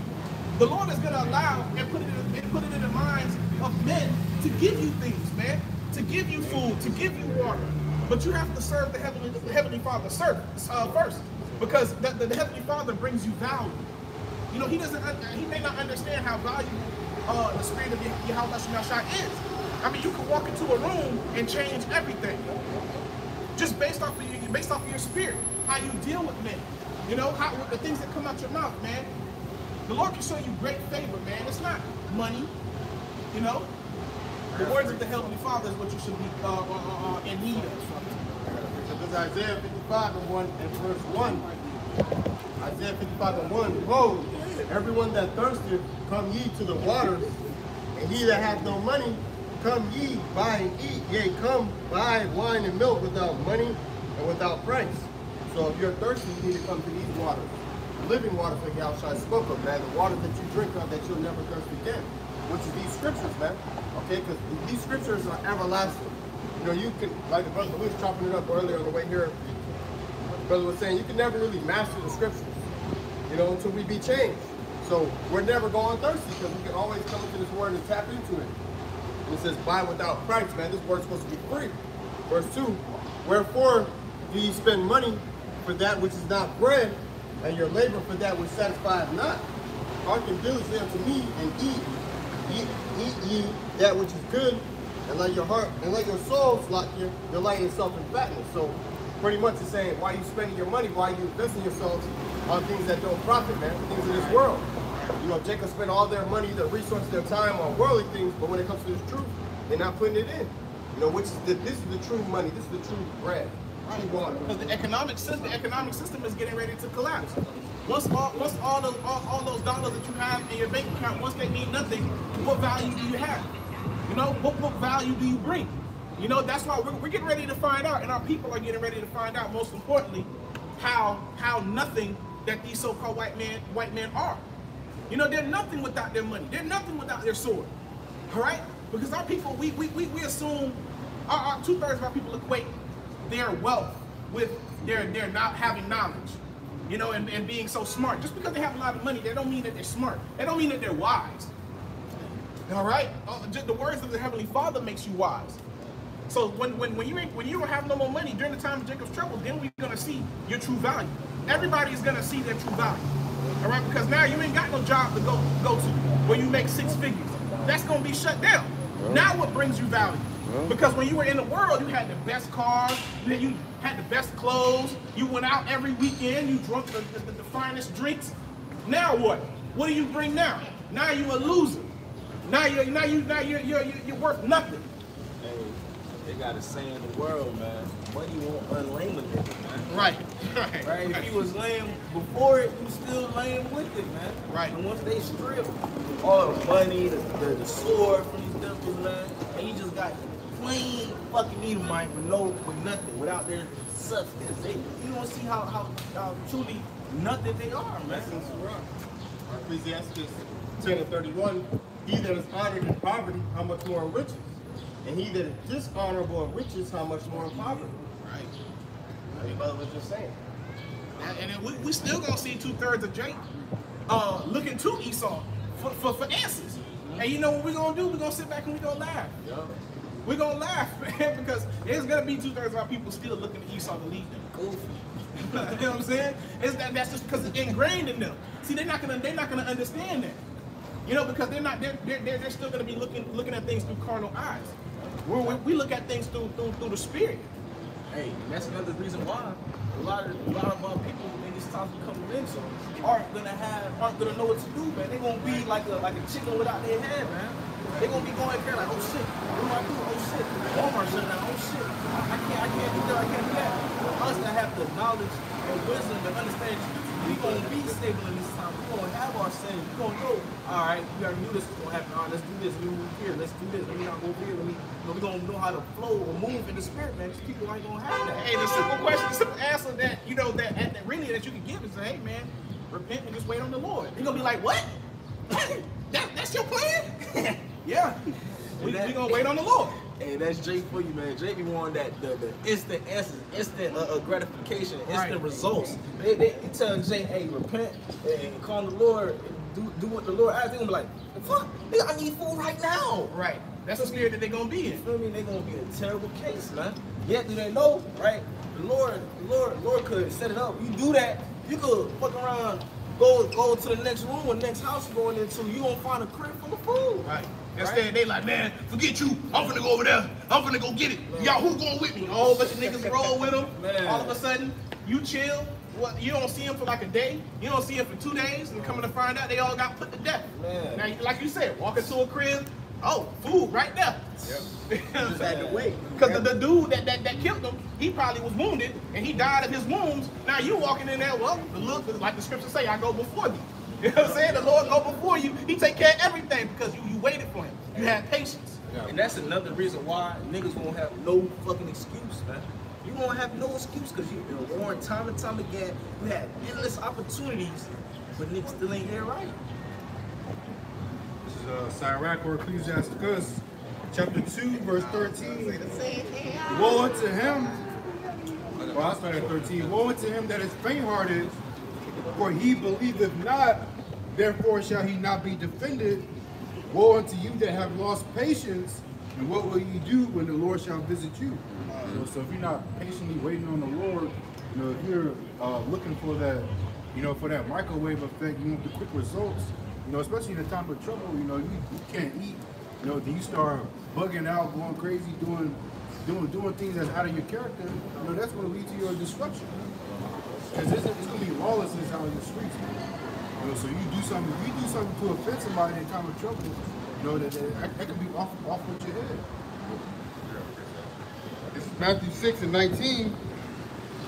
Lay not for yourselves treasures upon earth, where moth and rust do corrupt, and where thieves break through and steal. See, because these carnal riches now, they ain't gonna be able to profit you when shit hit the fan. Okay, because the dollar is depreciating in value each and every day. The dollar ain't gonna mean nothing.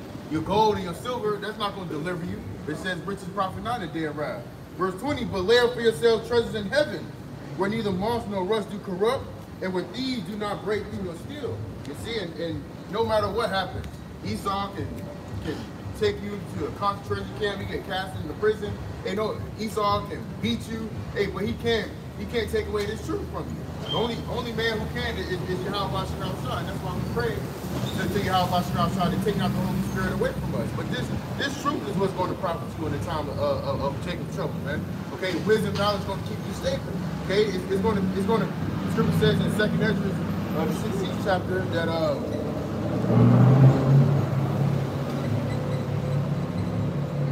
2nd Ezra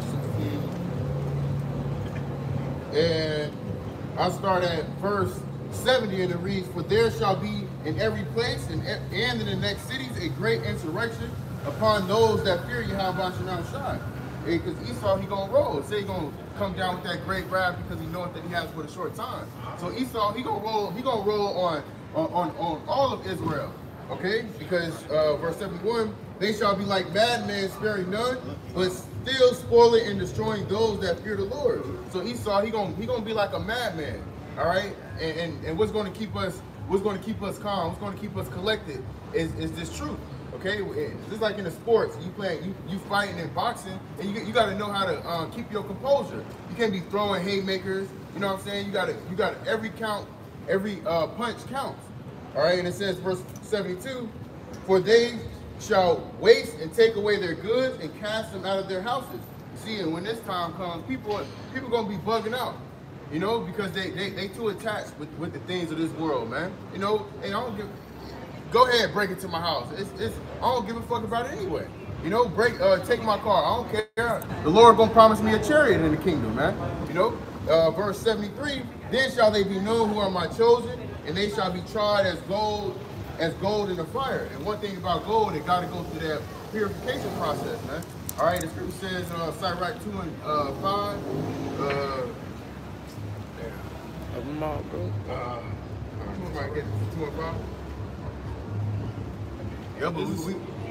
This is Ecclesiasticus chapter 2, verse 5. For gold is tried in the fire, and acceptable men in the furnace of adversity. Right, acceptable men in the furnace of adversity. So we trying to be found acceptable, but we gotta endure that fire. Okay, the scripture says, be patient when thou art changed to a lower state. So hey, you don't know how long we in the lower state already. You know what I'm saying? But in the time of Jacob's trouble, you might get cast into prison, but the Lord says, be faithful, all right? You might have tribulation 10 days, which goes back to a number of completion. It might be 2 weeks, it might be a month, okay? But going back to 2nd Ezra 16 and 74, hear, O ye my beloved, saith the Lord, behold, the days of trouble are at hand, but I will deliver you from the same. And this is what comforts us. We know that we got to go through this fire. We know that we got to go through the hour of temptation. All right, Acts 14 and 22. Through many trials and tribulations shall we enter into the kingdom. But the only way we're going to get through this is through Yahweh Shai and being patient and waiting. All right, 76. And the God of them who keep my commandments and precepts, saith the Lord.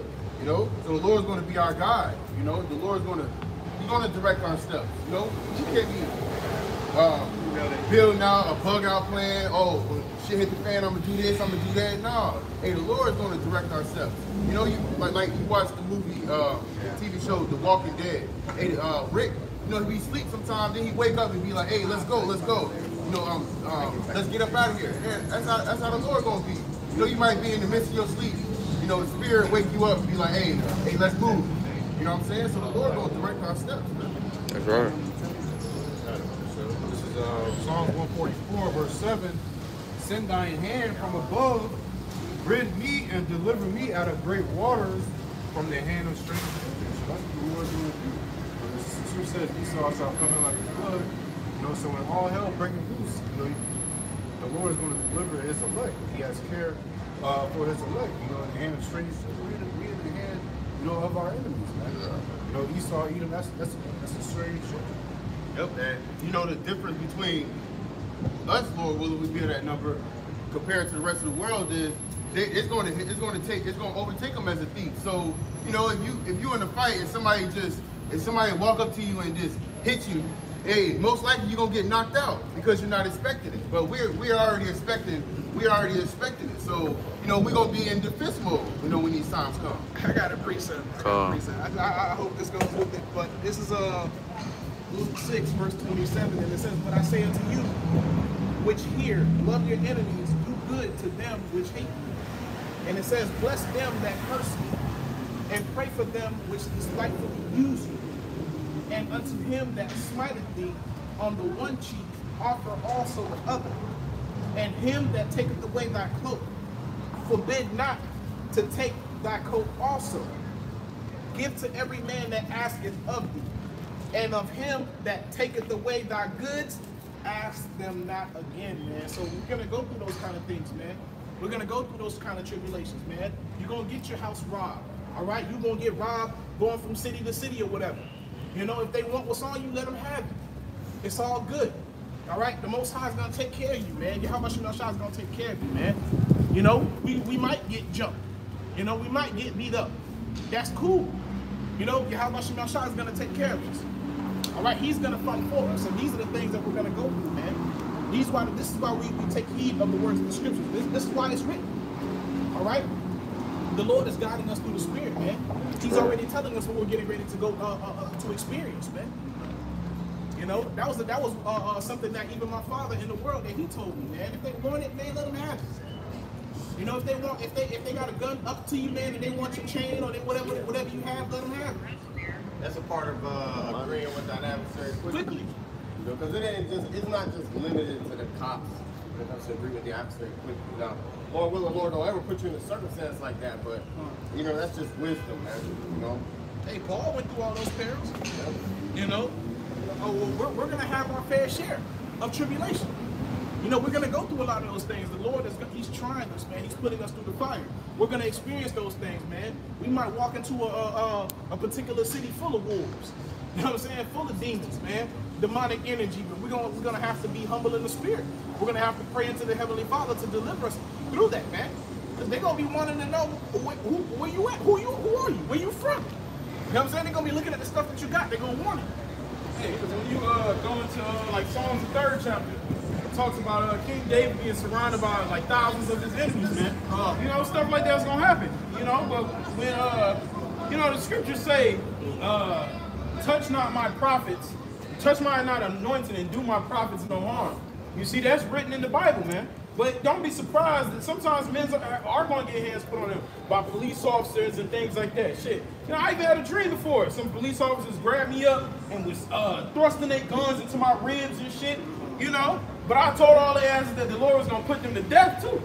You see what I'm saying? You know, yelling at you, how much around, I'm going to put y'all to death.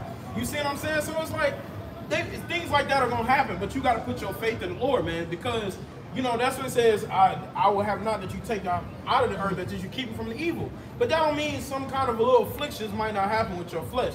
But that's why you got to pray to the Lord, man. And plus, not only that, sometimes the Lord will have men put their hands on you just so he can judge them. You see what I'm saying? The Lord needed that justification to truly jack their ass up. So now, you know, police officer shut you in the ribs with a gun. Hey, it's over for his ass, man. Lord gonna take him out, man. Lord willing, we those men. You know what I'm saying? So, even stuff like that, you know. Sometimes things happen to brothers in the faith, and you be like, man, like, why did this happen to me? You know, somebody can get that in Peter, the fiery trial. You know, at the end of the day, I think it's like 1 Peter 5 and 8 or something like that. I could be wrong. But you know, at the end of the day, things like that are going to happen. But you gotta put your faith in Yahweh B'Shem Shai. That's how you're gonna be sustained. I could be wrong. 1 Peter 1 and 7. 1 and 7. Okay. 1 Peter 4 and 12. 4 and 12. Yeah. Oh, Yeah, 4 and 12. I don't know what I was thinking about. So Right. This is 1 Peter 4 and 12.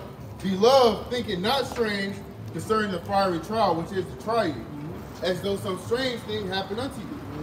But rejoice, inasmuch as ye are partakers of a Mashiach suffering, that when his glory shall be revealed, ye may be glad also with exceeding joy. You see that? So, hey, don't think of no strange thing when you getting persecuted. The scriptures say a servant is not greater than his Lord.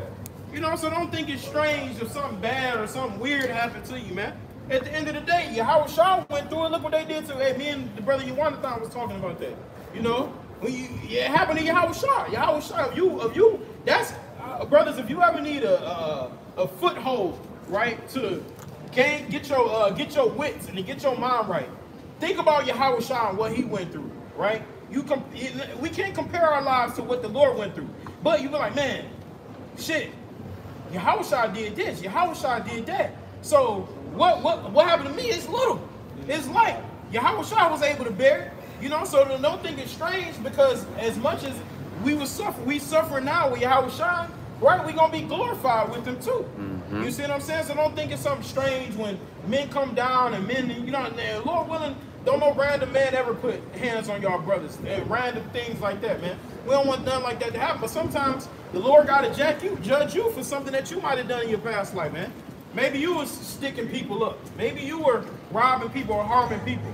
You see what I'm saying? So maybe the Lord like, all right, I'm gonna just do it one time. We gotta get it out the way.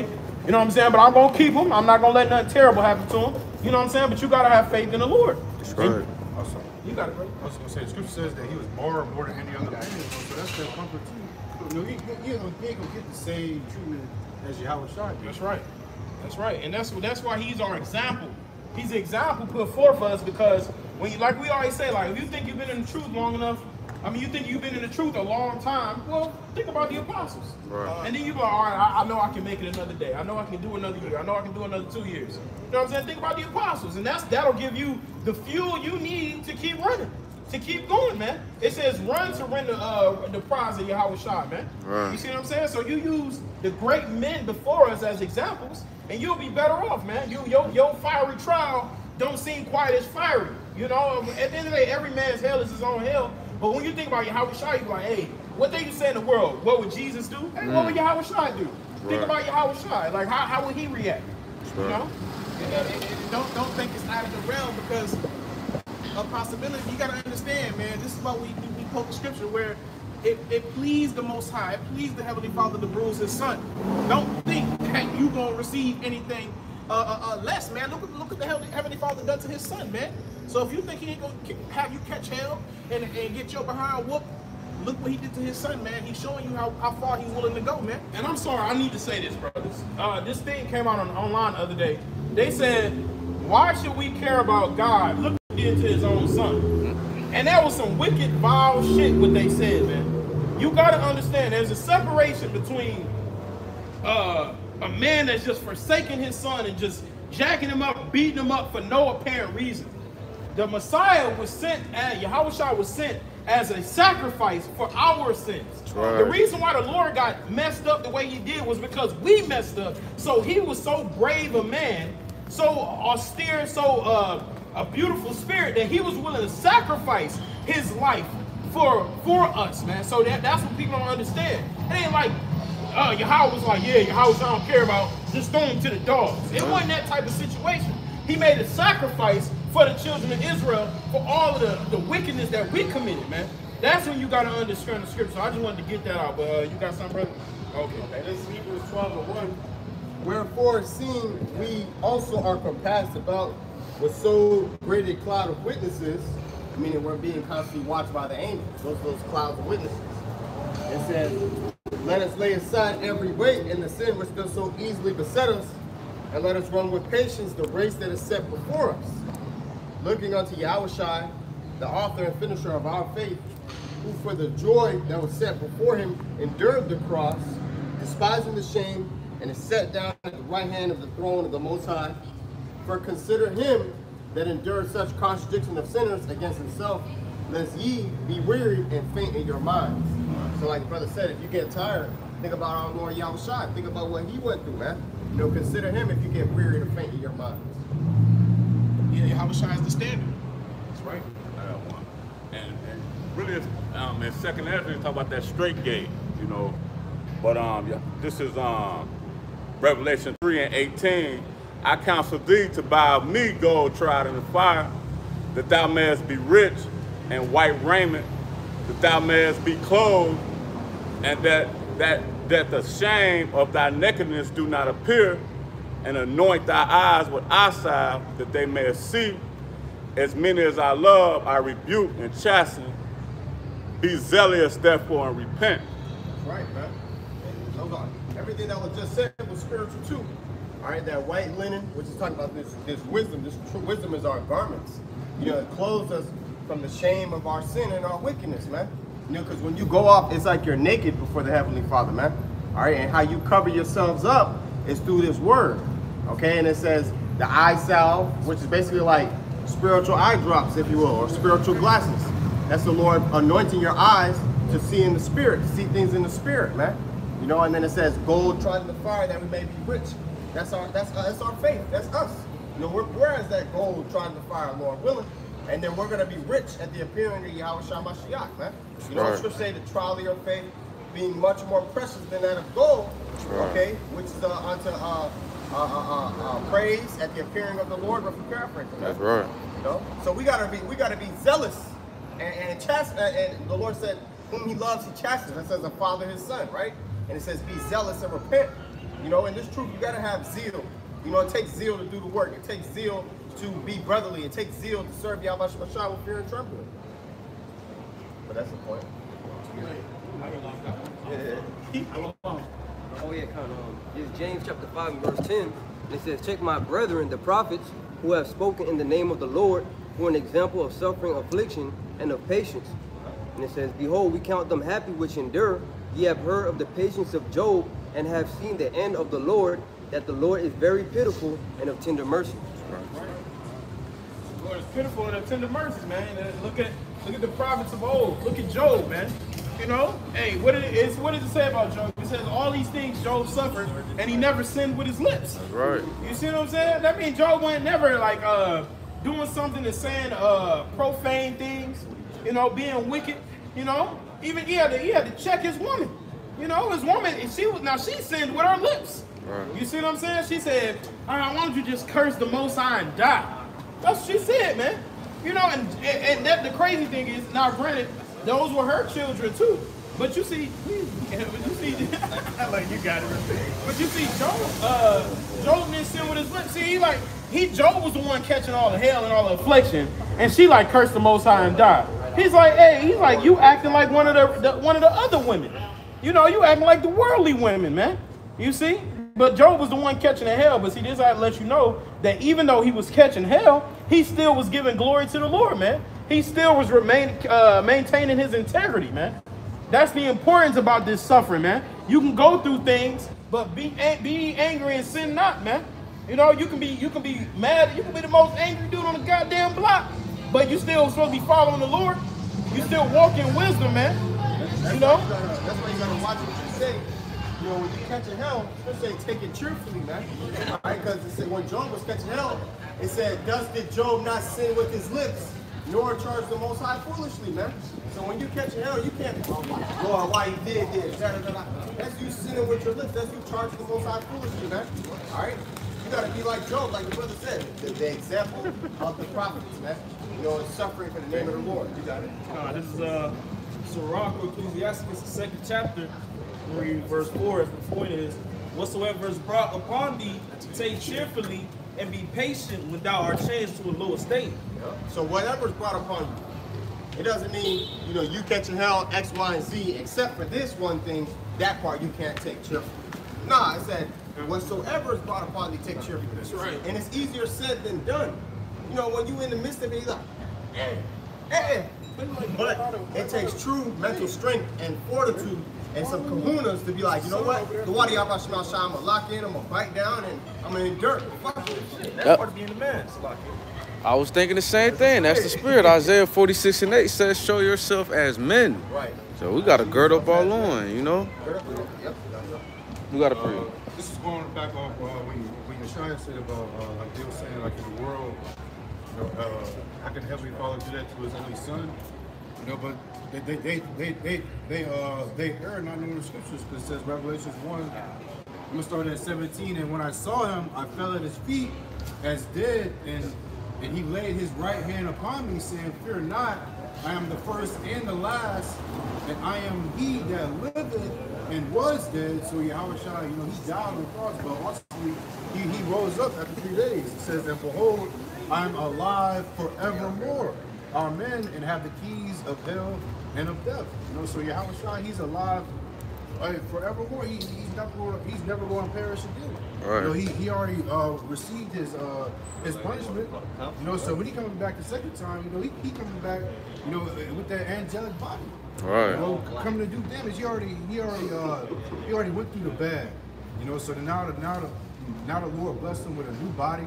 All right, he's up in this. He's up with the Heavenly Father. You know, so Yahushua, he's winning right now. Yeah, that's why Acts the 5th chapter says he's exalted on the right hand to be a prince and a savior. Right. Yep. People just act like the Most High just put Yahushua on that cross and didn't give him no reward for it, no nothing. They just act like that was it. Get him away. But they don't understand everything Yahushua is getting ready to inherit. Right. You know what I'm saying? He's getting ready to inherit the whole creation. Right. And that's how they look at us. They don't understand what we about to inherit. No, but we are those men. These fools accounted his life madness, his end that he without honor. Yep. Even when you go into that word exalt, when you exalt, that means you put above. So that's what the Heavenly Father is doing with Yahushua. Right. Romans 8:28, and we know that all things work together for good to them that love the Most High, to them who are called according to His purpose. We understand that ultimately it was a torturous sacrifice Yahweh had to make when sacrificing Yahushua. We understand that Yahushua loves his Father. We understand that he was sent to his Father's word. So all things will work according to good for his purpose, man. All right. And just like for the righteous, all things work for good. The Lord can turn a good thing into evil for a wicked person. Right. This is Sirach Ecclesiasticus 39, starting at verse 27. It says, actually, I'm starting at 25. For the good are good things created from the beginning, so evil things for sinners. Skip to verse 27. All these things are for good to the godly, so to the sinners they are turned into evil. So Yahweh knows how to make a bad situation to a good one for his elect, and a good situation to a bad one for the wicked, man. And that's the balance of the Lord. What is Lord? So like I was gonna say, there was scripture, everything works out good. Those that love God. Yeah. They see, because they're on balance with it. They don't understand that the Most High. Hey, and that's how sudden that judgment will be, man. But nonetheless, they don't understand that the Lord is balanced. He'll bless you and he'll curse you too. Right. Okay? You know, if you're being righteous, you'll inherit the blessing. You're being wicked, you're going to inherit the curse. Right? That's it. It's like the day of the Lord. The day of the Lord is going to be a glorious thing for us. But for everybody else, it's going to be a horrible thing, man. It's going to reverse our captivity. It's going to put the other nations in captivity. There's going to be a lot of death in that day, man. There's going to be a lot of salvation in that day as well, man. I wanted to get that 2 Samuel, touching back on that topic of suffering, man. You want me to read it for you all? 2 Samuel chapter 16. God, I got you. Verse 11, starting at verse 11. And David, 2 Samuel chapter 16, verse 11. And David said to Abishai and to all his servants, Behold, my son, which came forth of my bowels, he gave my life. How much more now may this Benjamite do it? Lucky. See, David's own son wanted to kill him. So if David's own son wanted to kill him, how much more than what this Benjamite wanted to do, right? Let him alone, let him curse, for the Lord has you or been him. Everything that happens on earth is through the will of Yahweh Shem Yahushai. So if somebody was cursing out King David, it's because the Lord made him do it, man. And King David understood this, man. King David understood to take persecution, man. You can read all throughout Psalms how he dealt with persecution, man. And he still gloried the Lord throughout his persecution. All right, continue on. Verse 12, it may be that the Lord will look on mine affliction, and that the Lord will require Salaki, and the Lord will requite me good for his cursing this day. The Lord will look upon our affliction and requite us good for our affliction. All right? Requite means to pay you back. So if you're going through it, the scripture said that the Lord will pay you back for Salaki. Requite me good for his cursing this day. Yeah, we're under the curses now, but we're going to be requited blessings when these curses are reversed, man. We're putting it back in our righteous place, man. Starting with the renewal of our mind, man. Once we get back in order, then everything else will get back in order, right? Everything on earth will get back in order. But the book of Psalms says the whole earth is out of course, man. No creation out of course, man. This place has to be changed, man. A change has to come, man.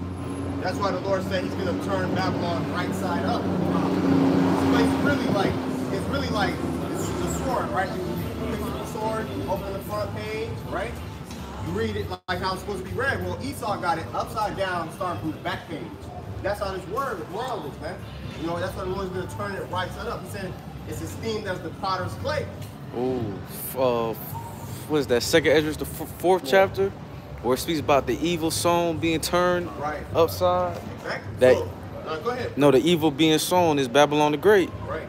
So in order for our kingdom to come, this place has to run its course, so to speak, man. That's right.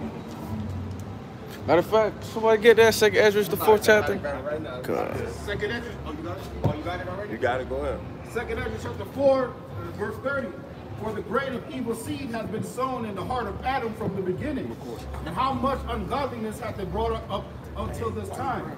And how much shall it bring yet forth until the time of threshing comes? All right. Second Ezra chapter 4, verse 30. For the grain of evil seed hath been sown in the heart of Adam from the beginning. And how much ungodliness hath it brought up unto this time? And how much shall it yet bring forth until the time of threshing come?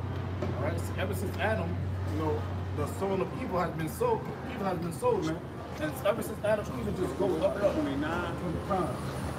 Second Ezra 4:29. If therefore that which is sown be not turned upside down, and if the place where the evil sown not pass away, then cannot it come that is sown with good. That's right. So, like the brother Adamon was saying, Babylon the Great has to be destroyed in order for our kingdom to be established. Because that evil that's being sown is Babylon the Great.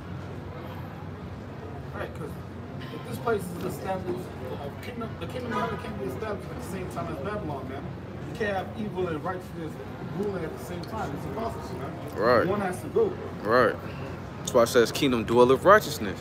There's none righteous in this kingdom, man. Especially dealing with Esau Edom, because he's an unjust ruler. You know, Sirach the 10th chapter goes into that, how a wise judge will instruct his people, man. And you see what's going on around the world, man. That's why it says the whole creation groaneth, or the whole creation groaneth, even the trees. Isaiah the 13th chapter says the trees gonna be at rest when this man is taken out of power, man. Because Esau Edom has him controlling, he does everything with wickedness, man. You know, putting, you got cement, you know, you got trees and it's cement under it. That's not how it's supposed to be, you know? And even back in ancient Rome days, I did a lesson on this, that they had a system of how they mix human blood with cement to make it stronger and make it more weatherproof, right? And they got a patent today in America on how to mix blood with cement. So the buildings that you see and the concrete on the floor, that can be mixed with human blood, man. Yeah. In Haiti, I forgot which building. That's in Cap-Haïtien. Perfect. That's built with a mixture of blood and cement, blood of the Edomite slave owners, plantation owners that was over there. When they were, overthrowing them and killing them, they took their blood and built a castle there with their blood mixed with cement. That's right, man. And who's doing that wickedness? Esau Edom. It tells you in the book of First or no Second Thessalonians, maybe the first. It speaks about how that man of sin being revealed, man. And the times we in, that man of sin being Esau Edom, man. We're discovering, all the wicked acts Esau Edom has been doing, man. This Habakkuk 2:12. Woe unto him that buildeth a town with blood. And that's how this place has been established.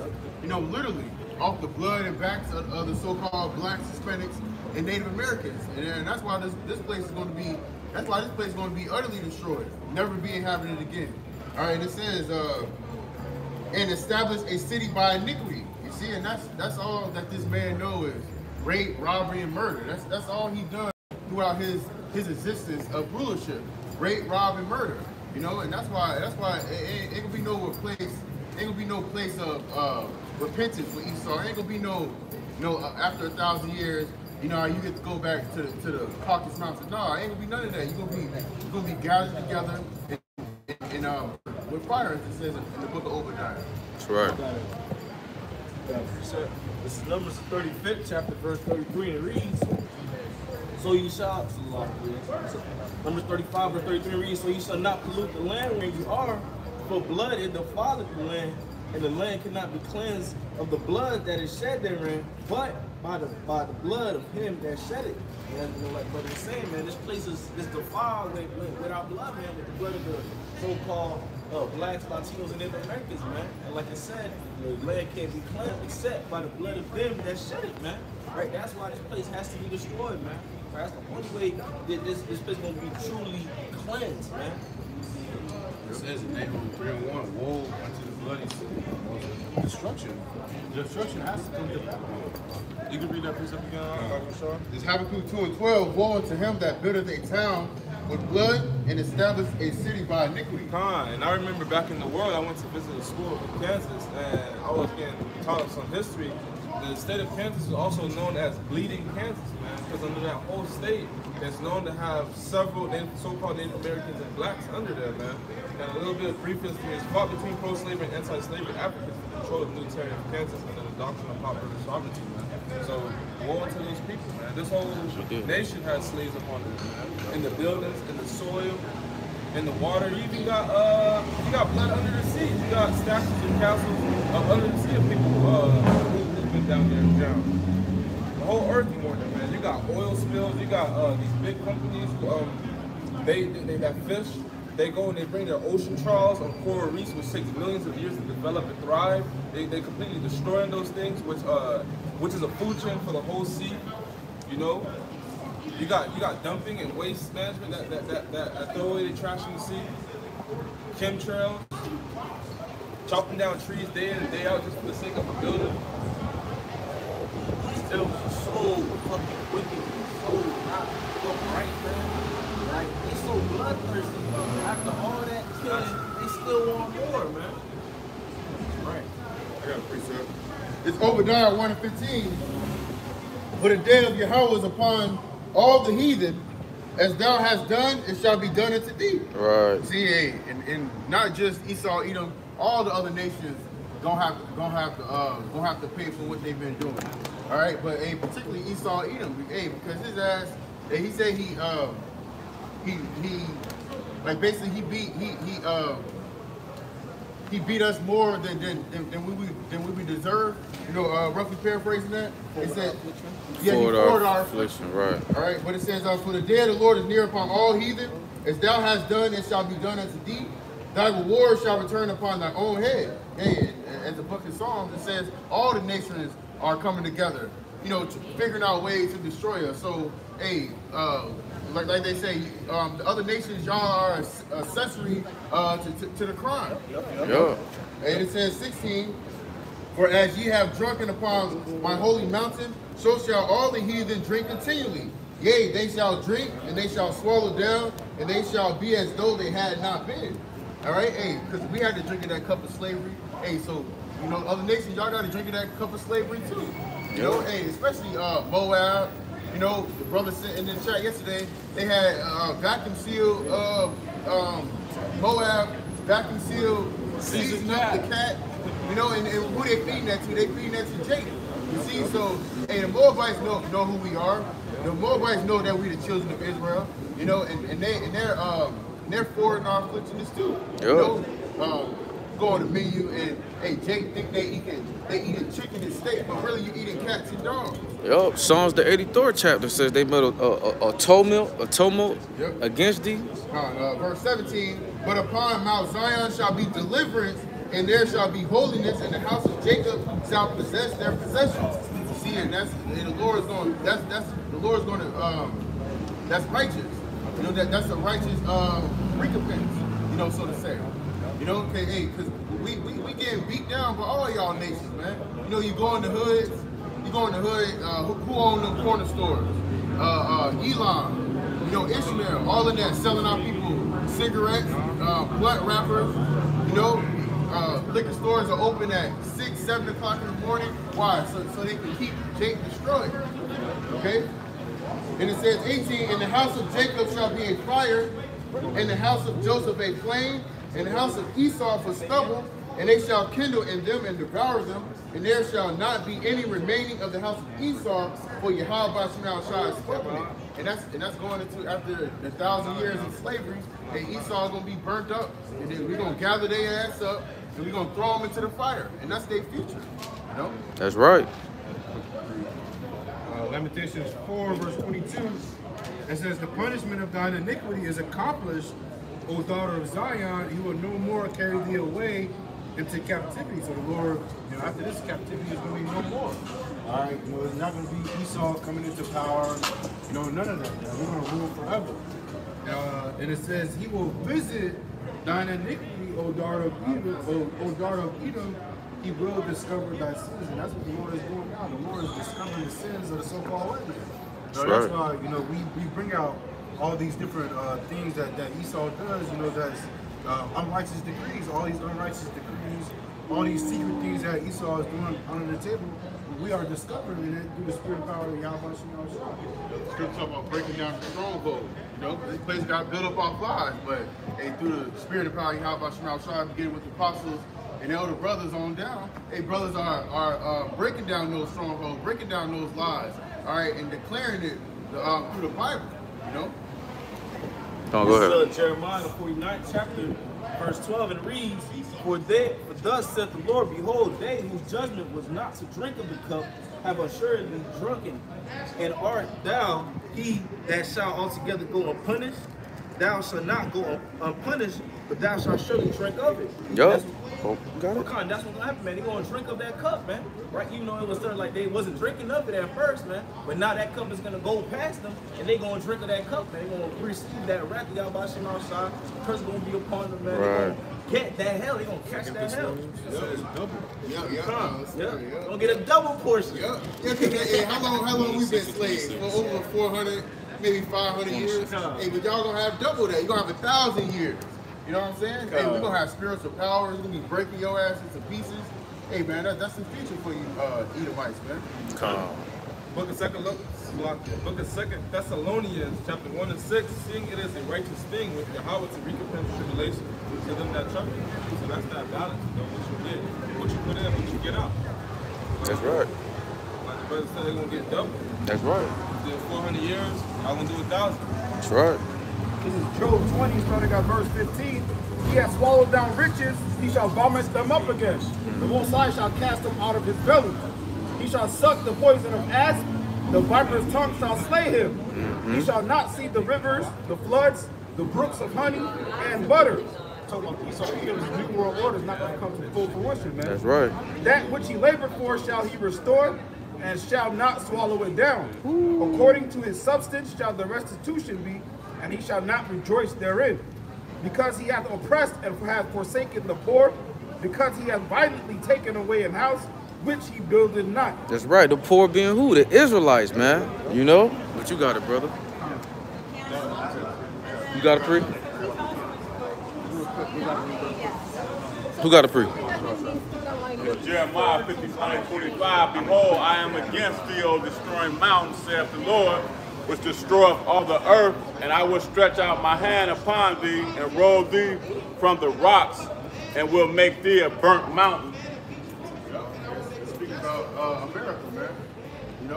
Can you read that again, Pop? Jeremiah 51:25. Behold, I am against thee, O destroying mountain, saith the Lord. And the destroying mountain is Esau, this is his rulership, which destroyeth all the earth, and I will stretch out my hand and roll thee down from the rocks. I will make thee a burnt mountain. Esau, he destroyed the whole earth. Physically, spiritually. You go to the ocean. Ocean look like shit. Why? Because you're taking out all the animals that the Lord created for a purpose to clean the ocean. You're destroying the ocean. Animals are in slavery too. When you go to them zoos, that's nothing but a prison for them animals, man. The air with chemtrails in it, water and got fluoride in it. Esau burning all the farmland. And I got a precept. This Isaiah 34:1. Come near, ye nations, to hear, and hearken, ye people. Let the earth hear, and all that is therein, the world and all the things that come forth of it. For the indignation of Yahweh is upon all nations, and his fury upon all their armies. He have utterly destroyed them. He have delivered them to the slaughter. Okay, and all them armies, they're going to be gathered up in the land of Jehoshaphat over there in the Middle East. And the Lord is going to destroy all the armies of these nations. says verse 3, their slain also shall be cast out, and their stink shall come up out of their carcasses, and the mountains shall be melted with their blood, and all the hosts of heaven shall be dissolved, and the heavens shall be rolled together as a scroll. Okay, and that scroll is speaking about that mushroom cloud that it speaks about in Revelation 6 and 13.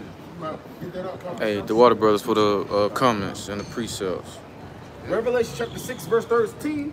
And the stars of heaven fell unto the earth, even as a fig tree casteth her untimely figs, when she is shaken of a mighty wind. Yeah, that mighty wind is speaking about those missiles, man. And the heaven departed as a scroll when it is rolled together. Yep. Because after those missiles come, it's going to be a big mushroom cloud, you know? And every mountain and island were moved out of their places. Yep. And the book of Isaiah said they shall rock to and fro like a drunkard. So this place is like you see a homeless man, you know, drunk off his ass. He can't keep his balance. You know, and that's how America is going to get rocked, man. You know. Yeah. The Lord going to cleanse this place. All right. But going back to Isaiah 34:4, and all the hosts of heaven shall be dissolved, and the heavens shall be rolled together as a scroll, and their hosts shall fall down, and the leaf falleth off the vine, as a falling fig from the fig tree. And that fig falling from the fig tree is speaking about the missiles, okay? Because when you have like a orange tree in the back of your house or a fruit tree, you know, if a wind comes, you know, when it's that time where it falls off, you know, even if you're in the house, you can hear that fruit hit the ground. Verse 5, for my sword shall be bathed in heaven. Behold, it shall come down upon Idumea. Okay, and Idumea, that's a Greek way of speaking about the Edomites. All right, and it says, and upon my people of my curse to judgment. Okay, who the people of the Lord's curse? The Edomites. And it says, you know, in the book of Hebrews that Esau, he would have inherited the blessing, but he was rejected. He sought it carefully with tears. All right, verse 6. For the sword of the Lord is filled with blood, it is made with fatness, and the blood of lambs and goats, with the fat of kidneys of rams. So the goats, the lambs, all right, that's speaking about the people. The people are going to be the sacrifice, because back in the ancient world, okay, we would sacrifice, you know, goats and rams, things of that nature. Okay, but in this time, the people are going to be the sacrifice. All right, and it says, with the fat of kidneys of rams, for the Lord has a sacrifice in Bozrah, and Bozrah was a city in Edom, and it says, in a great slaughter in the land of Idumea. You know? Pretty much it. That's right. And that goes back to Psalms 37 as well. Psalms 37, and I believe verse 20, it says, but the wicked shall perish, and the enemies of the Lord shall be as the fat of lambs. They shall consume into smoke, shall they consume away. So what do you do with the fat of lambs on an altar? You burn it. Okay, when you go back to the law, you separated the fat from the animal to burn it on the altar, man. All right? So it's the same thing. America's getting ready to be a big altar, man. You know, scriptures speak about how, you know, you're going to have those who crying from the oppressors in the land of Egypt, okay, and how Yahweh Shemashah is going to burn this place, man. That's in the book of Isaiah. Hey, just turn the screen down somehow. As low as you can with it and still see. But I wanted to also say, somebody can get the definition for altar from me. A-L-T-A-R, not E-R. The word for altar is mazabah. Ultimately, when you say, you know, you going to camp, you know, bless the camp, you know, there's as well, but you can say Yahweh Shema Shai Barak Mazabak Noah, right? Which means, Lord, please bless our camp, bless the altar today. You see what I'm saying? But the altar is meant for a place for sacrifices. You know, whoever got it. The definition for altar: a table or flat top block used as the focus for religious ritual, especially for making sacrifices or offerings for the deity. You see that? So it says a table that when you go into like so-called Christian churches, right? They always have this thing right in the front that's supposed to be the so-called altar, and they'll say who want to present themselves before the altar. But back in those times when you had the table that meant for sacrifices, but this is a table that we have out here. That's when you go into Psalms the 23rd chapter. It says about present the table before me in front of my enemies. This is a table. This is an altar now, right? Giving righteous sacrifices unto the Heavenly Father. And now what are our sacrifices? Your sacrifice now is your body, your time, your energy, your worship, your commitment. right? Somebody can give me Romans 12:1 too. This is a sacrifice that we're making, right? We are now, right? The Messiah is the first sacrifice, but now we're following his stead by making our lives a sacrifice. You see, so as we present ourselves in this Mazabak, that's what we ask the Lord, that hopefully our sacrifices are pleasing in his eyes, man. You know? The book of Romans, chapter 12, verse 1, I beseech you, therefore, brethren, by the mercies of Yahweh, that you present your bodies as a living sacrifice, holy, acceptable unto Yahweh, which is your reasonable service. You see that? It said, present your bodies as a living sacrifice. So now, when people try, when you say that this is an altar, people will walk up and down here and they might not think nothing. That's why when old boys spin here, it 2% offended me. Yep. You know what I'm saying? Because it's like, oh, this is an altar, but he was just pissed, he was just going off. But he don't understand that. But this is an altar in a roundabout way. The people understand that. You see, and that's why a lot of people, they walk around, because if you walk through here, you might get sacrificed too. You see what I'm saying? You might get put up on that altar and hey, get cut. You know what I'm saying?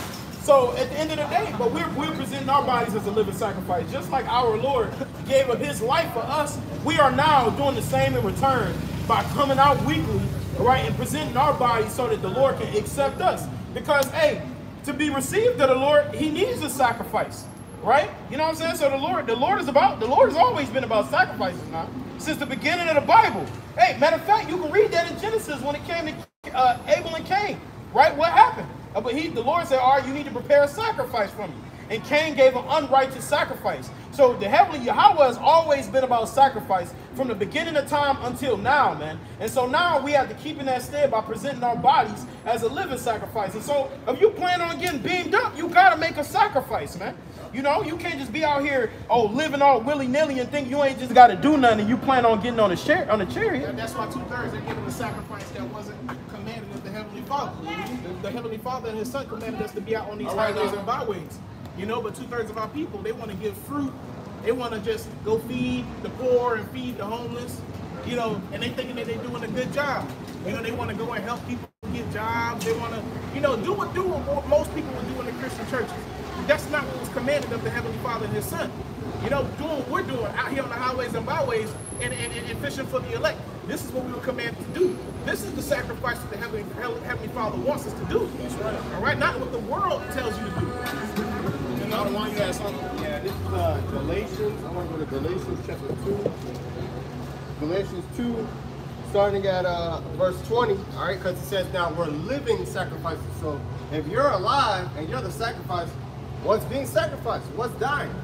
Hey, that's what Isaac said. He was like, Father, where's the sacrifice? You know, because the altar was built. Yeah. He looked around. It was like, That's a good question, brother. He said, who's dying? What's dying?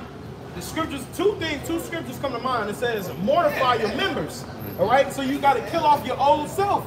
You know what I'm saying? And also, the one that says, the inward man is renewed day by day, but we die daily. You see what I'm saying? So we're sacrificing our flesh. We're sacrificing the parts of ourselves that were wicked and that were not of the Heavenly Father. We sacrifice. We don't no longer want adultery. No longer want to smoke. No longer want to pollute ourselves, man.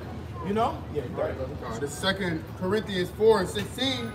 For which cause we faint not, but though our outward man perish, yet the inward man is being renewed day by day. That's right. The outward man perished, but the inward man is being renewed by day. So it's really a trade-off when you really think about it. You see, the more you shed off that flesh, the more the spirit can enter into you, man. So it's really a righteous trade-off if you understand, man. But it say we die daily, man, but the outward man perished. You know what I'm saying? Like at the end of the day, shit, you know, we just we getting older in this flesh. You know, I was talking to the brother Mashah. You know, Mashah, he's the aged man of the group. You know what I'm saying? Mashah was like, shit, you know, my body ain't quite moving like it used to. But I'm like, hey, brother, we need new bodies. You see what I'm saying? But at the end of the day, that brother's still out here toiling for the Lord. You see what I'm saying? But that's another sacrifice you're making. Your body, even though they decrepit, we're still out here praising the Lord in these decrepit, vile bodies. But these people use their vile bodies to go and be more polluted, to be more defiled, man. You see, and just continuously be wicked. You know? This Colossians 3:3, for ye are dead, and your life is hid with Yahushua in the Most High. So we are dead. We dead unto this world. Okay, we waiting. It's gonna keep saying verse 4. When Yahushua, who is our life, shall appear, then shall ye also appear with him in glory. You know, and that's when we truly gonna be living. That's when we truly gonna be alive. But hey, we dead into this world. You know? When Yahushua, when he comes back, hey, the scripture says we shall be glad with exceeding joy. You know, and that's when we truly gonna be happy and truly live. This is Galatians 2:20. It says, I am crucified with Mashiach. Nevertheless, I live. Yet not I, but Mashiach liveth in me. And the life which I now live in the flesh, I live by the faith of the Son of the Most High, who loved me and gave himself for me. So that's what's living. That's that living sacrifice, man. What got sacrificed, what got killed off was our old man. You know, but what's alive now within us is Yahushua. Like, you know, when you watch those scary movies, somebody gets possessed and they're like, you know, Sydney isn't here anymore. It's the same thing with us on the right-hand side. You know, Jason ain't here no more. You know, Mike from the block, he ain't here no more. Now you know, whatever brother you are in the truth, with Yahushua living inside you. That's right. And what's that? Mark 5 or Mark 9? Just like when the man had on the chains and he was tearing himself and things like that. You know, and he had legion on him, right? You know, he had that demon on him. But when that demon left, it went into the pigs. It went into the swine. But then they said that man was now clothed and in his right mind. You see, but now that demon's out of you, man. Right? The Lord took that legion off of you, man. Hey, go ahead. No, you got it. I was gonna say, because all of us, you know, when we were in the world, we had like a worldly demon lingering around us, you know. Every day you wake up, he the same demon be like, you finna roll that blunt up this morning? Yep. All right, bet. You know what I'm saying? Hey, we all had that worldly demon, but when you come to the truth, that demon leaves. You know what I'm saying? And now you kill off the old man, but every now and then that demon will try to pop back up because spirits don't necessarily die. So that demon will try to come back around, and he's just waiting outside the door.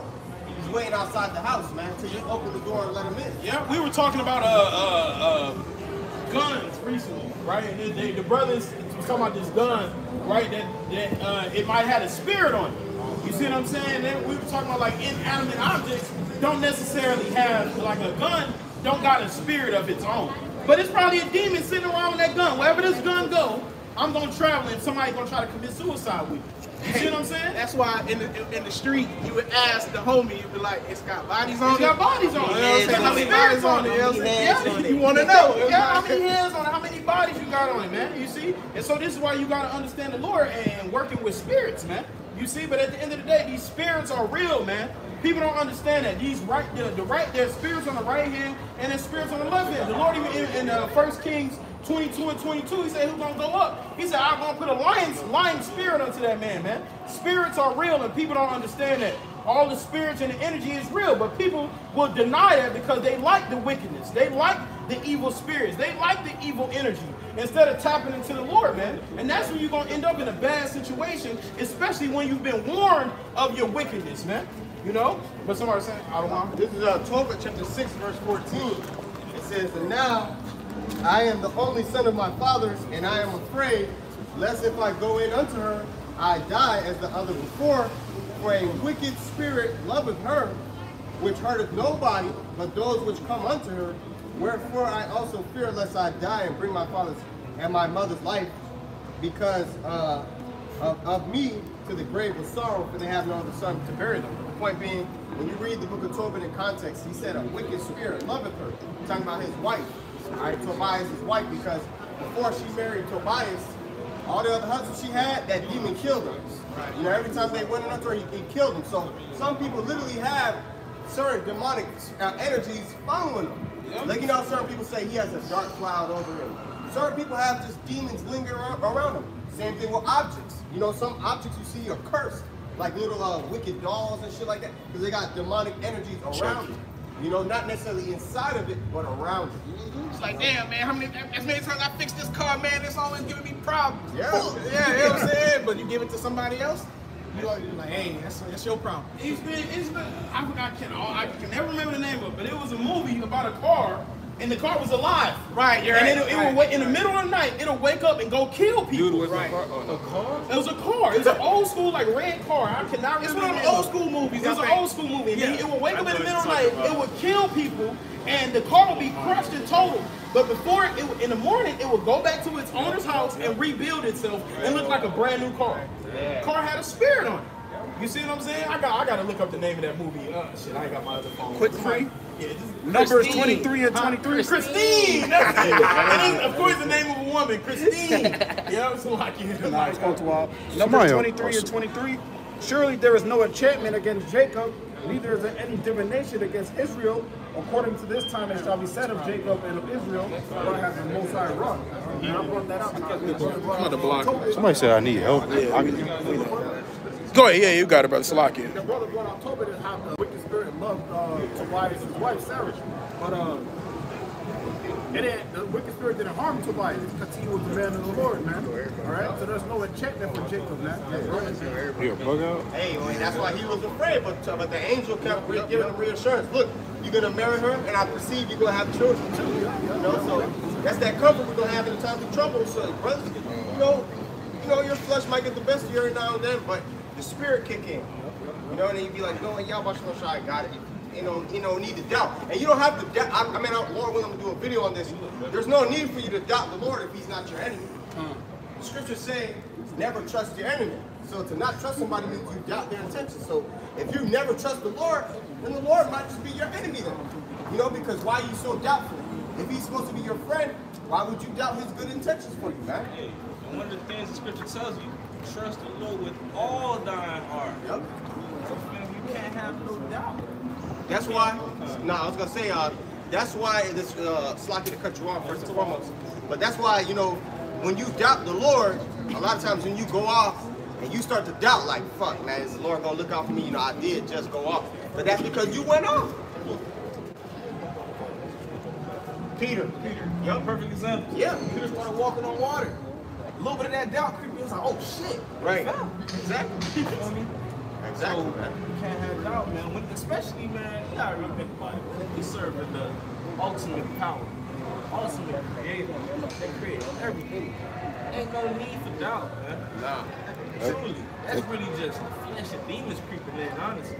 Because it said, I was gonna say in the scripture, you know, that he closed the field. You know, how much more us? Right. You know? And it's no, and you really want to practice your faith in these times, man. Now's not the time to doubt the Lord.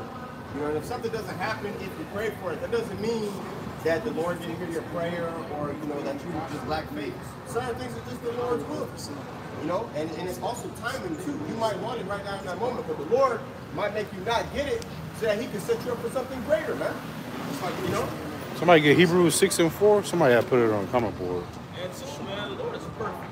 Everything the Lord does is calculated. It's perfection, man. If you pray to God by Shema Shah, ask for something, you ain't get it right there in that moment. Say you ain't get it a month later, or however long you get it sometimes later, and it's just perfect when you got it, man. It says in due season. God, everything's done in due season with the Lord. The Lord is a perfectionist, man. Not our will, his will. In due season you shall reap. This is Hebrews 6 and 4. It says, for it is impossible for those who were once enlightened and have tasted of the heavenly gift and were made partakers of the Holy Spirit So like I think I'm in like 4 and 6. Like it's impossible to please him without faith. Hebrews 11 and verse 4. No, Hebrews 11 and 6. Hebrews 11 and 6. But without faith, it is impossible to please him.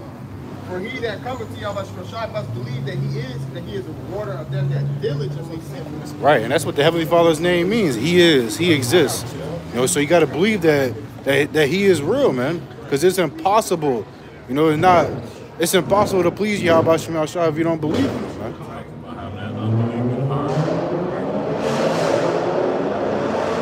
It's a sin to go. It's really a sin to doubt. It's a sin to lack faith.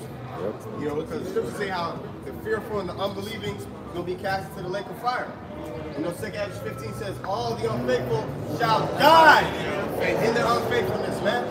So if you lack faith in the Lord, you're going to die. Period. Okay? Period. No ifs, ands, and buts. Straight up. Ain't no ifs, ands, nuts. Hey, because the Heavenly Father, man, He the creator of the heavens and the universe, man. For you to doubt Him is really a slap in the face. Right. After everything He made, That's disrespectful. Yeah, that's disrespectful as fuck, man. That's why niggas gotta get put to death. Painfully. Yep. What it say? Death by pain. Death by pain, huh? Man, you fucking niggas are disrespectful. Man.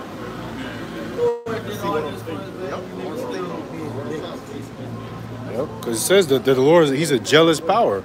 You know, so if you serving somebody else other than Him, He's going to be jealous. And it says jealousy is the rage of a man. So the Lord gonna put it on you. This is James chapter 5, starting at verse 7. Be patient, therefore, brethren, until the coming of the Lord. Behold, the husbandman waited for the precious fruit of the earth, and hath long patience for it, until he received the early and latter rain. Be ye also patient, establish your hearts, for the coming of the Lord draweth nigh. All right, this is why we gotta be long suffering, man.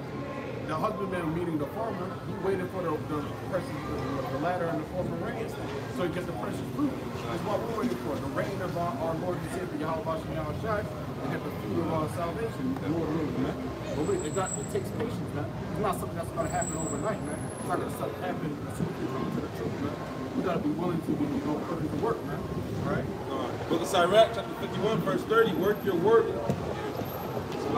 Work your work B times, and then this time He will give you your reward. Yeah, that word B times goes into always abounding in your work. Work your work always, and in His time He's going to give you His reward, man.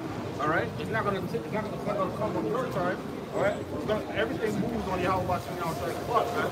Everything is done in His season, man. You can't rush the Lord, man. Who are we, man? We're nothing but worms out here, man.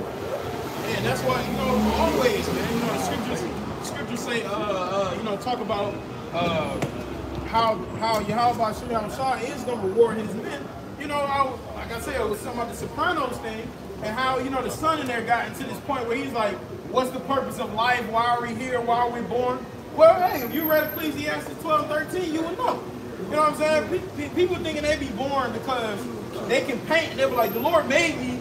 I was created to be a great artist. No, you were created to fear the Heavenly Father and keep His commandments, right? But He happened to give you a skill of an artist, a skill of a painter, man. You know what I'm saying? But real talk, the meaning for existence is simple as that. We were created to fear the Most High and keep His commandments. You want to know what's your purpose on earth? That's it. Now, granted, within that purpose, we all have lots. You see what I'm saying? So it's our lot to prophesy His word. But at the end of the day, your purpose is to fear the Most High and keep His commandments. Now, even by technicality, in the kingdom of heaven, that's the spirit that even a so-called white man gonna come in, right? He gonna have to keep the commandments too, and he gonna have to fear the Most High too. But is he doing that right now? Absolutely not. He think his purpose is to be his purpose right now is to be a demon. That's the so-called white man's purpose, is to be wicked right now, man. It says that he is thy sword, man. So that's his job right now. But that's about to change. That's about to change. All of his resources, all his money, all his guns, all that's about to be taken away, man. You have something, brother? Yes, bro. Like the brother said, that's our only duty. Like the book of Ecclesiastes says, the last verse, chapter 13, Ecclesiastes chapter 12, verse 13. Let us hear the conclusion of the whole matter. Fear Yahweh, keep His commandments, for this is the whole duty of man. Like the brother said, that's our whole existence. That's what we should center on and go about. And see, that's what you listen to them damn philosophy. Like sometimes philosophers have some golden nuggets, right? You gotta separate the meat from the bones when you're dealing with them.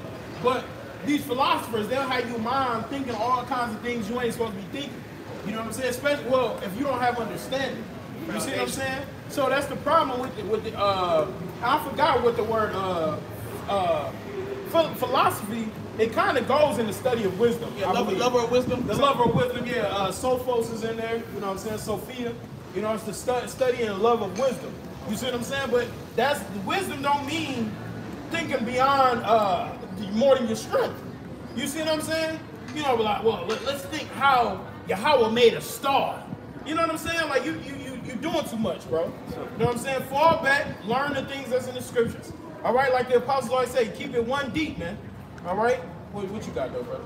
This is Isaiah chapter 30, verse 18. And therefore will the Heavenly Father Yahweh wait, that He may be gracious unto you, and therefore will He be exalted, that ye may have mercy upon you. For the Heavenly Father is a power of judgment. Blessed are all they that wait for him. Backing up Brother Russell bringing out, we have to wait, man. And we have to be patient. We have to go through that suffering. Because all y'all understand if we wait, we're going to receive all the things that Yahweh Shai gave you, man. But we have to wait. We can't force the force. I believe the book of Ecclesiastes, I think, the book of Sirach speaks about in due season, man. You know, we're going to get it in due season, but we have to wait, man. Yeah, that's right. We're gonna get it's all in due season. Hey, real quick, give me Ecclesiastes 3. That's right. You know, brother, talking about due season, man. You gotta, hey, when it's a certain season, that's what it is. What it is. You know, when it's summertime, you can wish it's winter all you want. When it's wintertime, you can wish it's spring all you want. That ain't the season for it, bro. You know, go ahead. Ecclesiastes chapter 3, verse 1. To everything there is a season. Read that again. Ecclesiastes chapter 3, verse 1. To everything there is a season and a time to every purpose under the heaven. That's right. To everything there's a time and a season for it, man. And so this is why you got to understand. So right now we're in a time of prophecy, right? Soon we're going to be in a time of men, the Lord giving us spiritual powers. You see, so everything there's a time and a season. But you just got to be just like the seasons, right? If you love the fall, you got to be patient and wait till the leaves start falling. You know, go ahead, bro. Yep. Verse 2, a time to be born and a time to die. That's a time for that. Go ahead. A time to plant and a time to pluck up that which is planted. A time to kill and a time to heal. That's right. So this is how you know people don't read the Bible, man. You see what I'm saying? And that's a cut we was talking about the other day too. You know what I'm saying? But that's what it is. You see? Spiritual. That's what it is. Sometimes that's how the Lord got things set up. Sometimes you're gonna heal people in jail trouble. Sometimes you might put people to death. Go ahead. A time to break down and a time to build up. A time to weep, and a time to laugh. A time to mourn and a time to dance. Right. So right now we're in a time of weeping and mourning now. But the time gonna come where it's in a time for us to be laughing and mourning. I mean, laughing and rejoicing, because that's what these people are in right now. You know, so it's gonna be a role reversal. Got it? Verse 5, a time to cast away stones and a time to gather stones together. A time to embrace and a time to refrain from embracing. A time to get and a time to lose. A time to keep and a time to cast away. A time to rent and a time to sue, a time to rend and a time to sow, and a time to keep silence and a time to speak. That's right. See there? The Lord got a time for everything, man. So you got time to keep silence, time to speak, times when things got to be torn, times when things got to be put together. You see? So right now, He broke that old man down and built us up in the spirit, man. And so now the Lord is in the time where His Son is about to return to this earth, man. We're in a time where judgments are about to be grievously put upon Babylon, America. We're in a time of men repenting, but we're also in a time of men getting destroyed. You see? And all of this is going to come into fruition when these words are fulfilled, man. And the Lord says, this generation shall not pass away till all these words be fulfilled, man. You see? So that was the point on that. Right now, it's also a season of those wicked grapes being ripe. It's going to be a time for the Lord to come in and harvest those wicked grapes. That's right. That's right. And how do those grapes get ripened through the wickedness of this world? That's why you're seeing so much folly. That's why you're seeing iniquity being increased, because that's that field getting ripe. You know, like when you read in Genesis, when the Lord told Abraham how the iniquity of the Amorites is not yet full. That's how the Most High judges the heathen. It's like he's growing up field with plants and vegetation, and then finally it's time to reap the harvest, right? So the Lord lets them get so wicked to a point where He's like, all right, now I gotta make inquisition. Same thing with Babylon. Sins reach up to heaven. Yep. So the Lord's like, now that's why the Lord sent the angels to go and said the cry of Babylon is great, man. You know, so it's the same thing now in these times. The cry of this place is great. You know, we're coming into a time of trouble the world's never seen before, man. Can you imagine the type of evils and wickedness people are going to be coming in Jacob's trouble? You know, let alone now. So when Yahushua comes back, it's going to be right for the taking, man. Somebody get 2nd Ezra 15, 6 and 7. That's going on what y'all saying right here.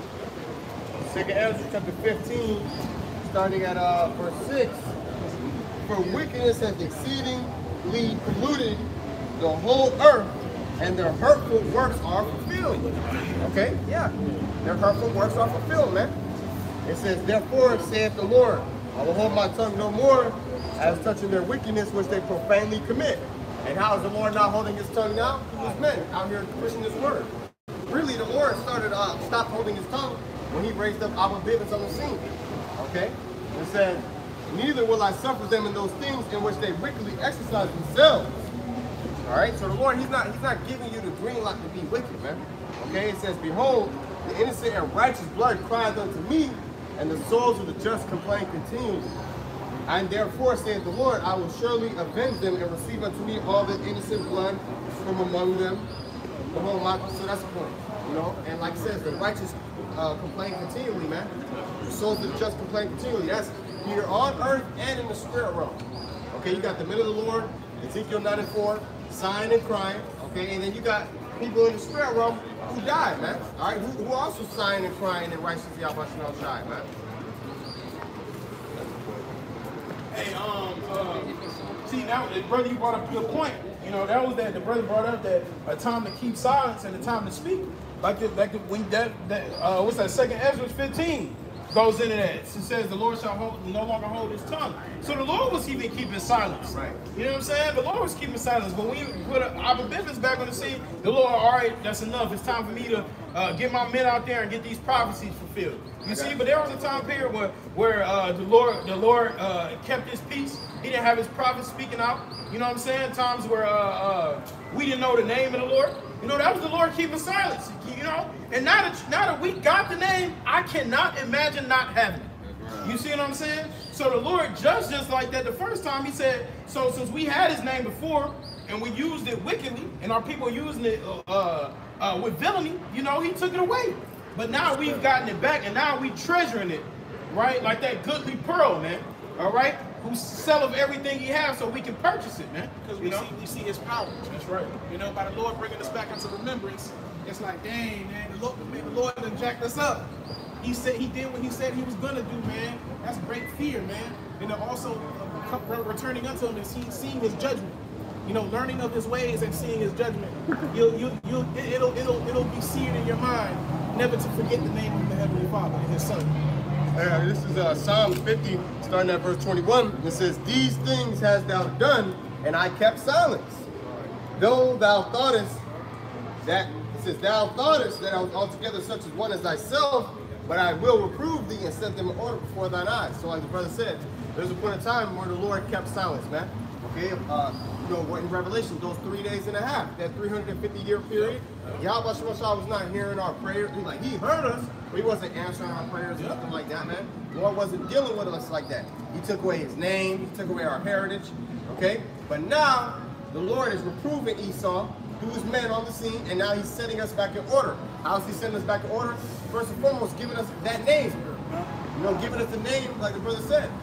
Ruth tells us, in the land of our captivity, we shall remember ourselves, man. You know, and call and think upon the Lord's name, man. All right? And praise him, praise his name in the land of our captivity. Every time we start a video, what do? We fulfill that prophecy every time we start a video. Because we give praise to Yahweh Shemashai in the land of our captivity. Man. That's right. That's right. And we gonna praise him. And we gonna pray. Hey, now that we got his name, Lord willing, we those men, we gonna praise him for eternity now, man. You know what I'm saying? We now in the kingdom of heaven. Hey, no matter how many billions and trillion years in the future, every day we're gonna be giving the Lord the praise, and the whole world gonna be doing it. That's the thing. The whole world gonna be doing it. It ain't gonna be just us no more, man. Can you imagine the vibration of everybody on the earth waking up, giving praise to the Lord, man? It's a whole different vibration rather than everybody in here being individuals giving praise to different gods. Yahuwah, Yahuwah. You know what I'm saying? It's different. It's a different vibe out here, man. You know, it's a whole different vibe that the men gonna be serving the Lord, giving glory to him. You got out of one. Zechariah 14:9. And the Lord shall be king over all the earth in that day. Shall there be one Lord and his name one. Okay, so the Lord's going to be king over all the earth, and his name is going to be one. So everybody's going to know the Most High for Yahweh, and they're going to know his son's name for Yahweh Shai. One name. Everybody's going to know that one name. That's right. You know, like the scripture says, that they may call upon me in one consent, man. How we gonna call upon the Lord one consent when we all got different answers? You know?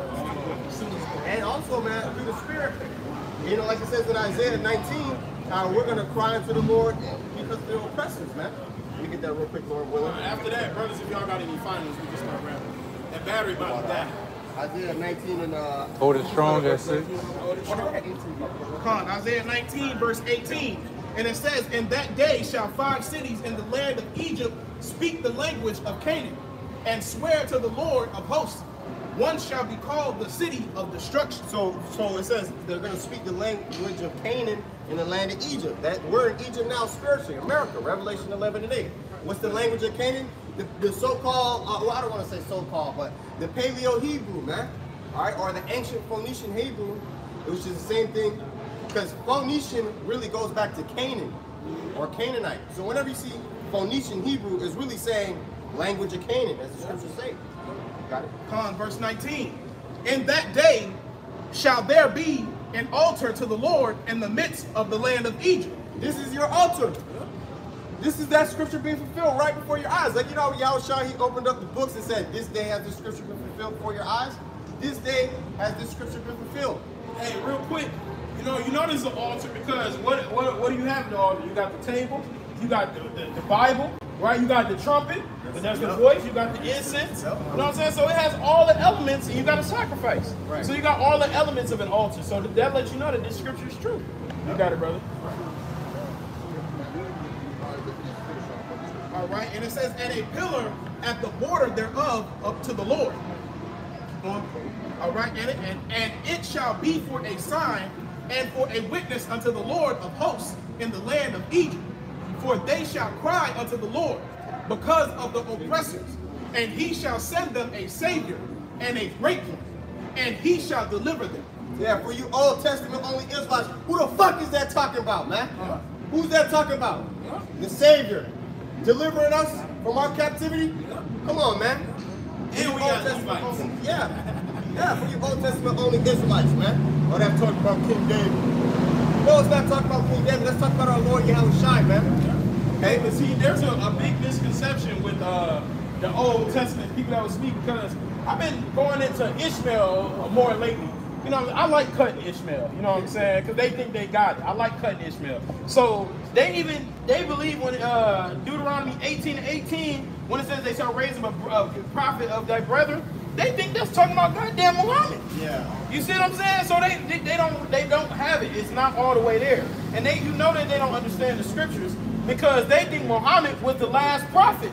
Right? But you know that's incorrect, because 1 Corinthians 14:32 says the spirit of the prophet is subject to the prophets. So the prophets are going to come back. So if Muhammad was the last prophet, that means the world is doomed. Because you no longer, that means, and if that's the case, if Muhammad was the last prophet, all of the you so-called Muslims need to shut the hell up. Because the prophets, the only ones need to be speaking. You see? Because the men of the Lord are the mouthpieces of the Heavenly Father. So that means all you Muslims out here talking, y'all need to be quiet. What was Muhammad prophesying about that? Man, I tried to look at, I was trying to look them up, man. Some of the shit they was making up, it was just bullshit, bro. You know what I'm saying? They're not true prophecies. Right. You know? You got it, bro. Just a little cut on that. Amos 2:11 too, but go ahead. This is Revelation chapter 10, verse, let me get to the point, verse 10, and it says, I'll start at verse 9. And when I went unto the angel and said unto him, give me the little book, and he said unto me, take it and eat it up, and it shall make thy belly bitter, but it shall be in thy mouth sweet as honey. And I took the little book out of the angel's hand and ate it up, and it was in my mouth sweet as honey. And as soon as I had eaten it, my belly was bitter. And he said unto me, thou must prophesy again before many peoples, nations, tongues, and kings. So this is John the Revelator on the island of Patmos. It says thou must prophesy again, meaning that he's back here again prophesying, man, showing the reincarnation is real. Real quick, you got that Amos? Amos chapter 2, verse 11. And I raised up of your sons for prophets, and of your young men for Nazarites. It is not even thus, O ye children of Israel, saith the Lord. Yeah, the Lord said he raised up. If you want to be a prophet, you have to be an Israelite. Point blank, period. If you're so anybody on this earth that tells you they're a prophet, you ask them, are you an Israelite? right? Because according to the Bible, that's the point blank period. That's the case. If you're not an Israelite, you cannot be a prophet. And just because you're an Israelite does not mean you're a prophet. You see? But when you come with understanding this Bible, they got, if you're a prophet, you're supposed to be prophesying, man. Hey, get out the car and talk to us then, bro. That's the second time. Since you got the truth, get out the car and talk to us, fam. That's the second time. Yeah, so you ain't got it. You need to be out here teaching us then. Yeah, long ass You dreads. ain't got dreads. Act like you got the truth. Well, if you got the truth, you need to be out here teaching the people. Got on them damn sunglasses and dreads, shaking your head, acting like you got something, bro. And you're a drive-by scoffer in the goddamn passenger of your woman's BMW. Man, get your ass out of here, man. You ain't got it, bro. And this is what I'm talking about. Just because you're an Israelite don't mean you're a prophet, bro. You see? Knowing them, they'll whipping you when you come back scoffing the car. Well, get out the car and talk, man. Yeah, back to back. You see? The demons coming out. You know, soon we about to wrap up, the demons coming up. He drove by, he said, I said. Yep. But hey, man, anything else, brothers? I want to say, Lord willing, we are those prophets. There's many prophets that are written in this book. Ecclesiastes chapter 44, verse 9, and some there be which have no memorial, who are perished as though they had never been, and are become as though they had never been born in their true nature. Lord willing, we are those men. Hey, because at the end of the day, this is what you gotta understand too. Sometimes you will read the Bible and it'll just say a prophet came near, you know, in company of prophets. Sometimes men were spoken about, but their name might not have been written. That don't mean they're not written in the book, though. You know what I'm saying? Like at the end of the day, if you doing this work, right, in righteous sincerity, following the correct doctrine, man, you know, Lord willing, we those prophets. You know, we don't go around, yeah, I'm a prophet, yeah, I'm a prophet. You know what I'm saying? You don't go doing that. You know, we'll say, Lord willing, we men of the Lord. You know what I'm saying? But shit, sometimes, like I told brothers, sometimes you got to cut it straight with people, though. You know what I'm saying? Yeah, sometimes in your daily life, people are you a prophet? Yeah. You wanted to answer, so yeah, I am. You know what I'm saying? But Lord willing, we are, man. You know, and prophet, the really prophet means to say before, man. So all we're doing, we can tell you what the judgments. You know, the Lord gave us the download for understanding. Lord willing, we be those men to receive his knowledge, wisdom, and understanding so that we can impart it unto our people and unto this earth. But hey, man, we're going to wrap it up with that. Lord willing, this lesson was edifying. We want to give all the praise, honor, and glory to Yahweh, Ba'ashem, Yahushua, Ba'ashem, HaKadosh. Double honors to the apostles and the elders of Great Millstone. Peace and mercy to the house of David. And I forgot to say, we are the Hebrew Israelites coming in week in and week out to prophesy the downfall of this wicked nation known as Babylon, which is America according to the Bible. You so-called blacks, Hispanics, and Native Americans, you are the children of Israel according to the scriptures, and you so-called white people, you other nations, you are going into slavery. So we're going to do that again. We want to give all the praise, honor, and glory to Yahweh, Ba'ashem, Yahushua, Ba'ashem, HaKadosh.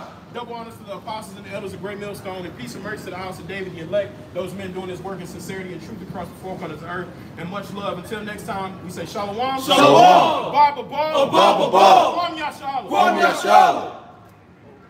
1442, 14 views.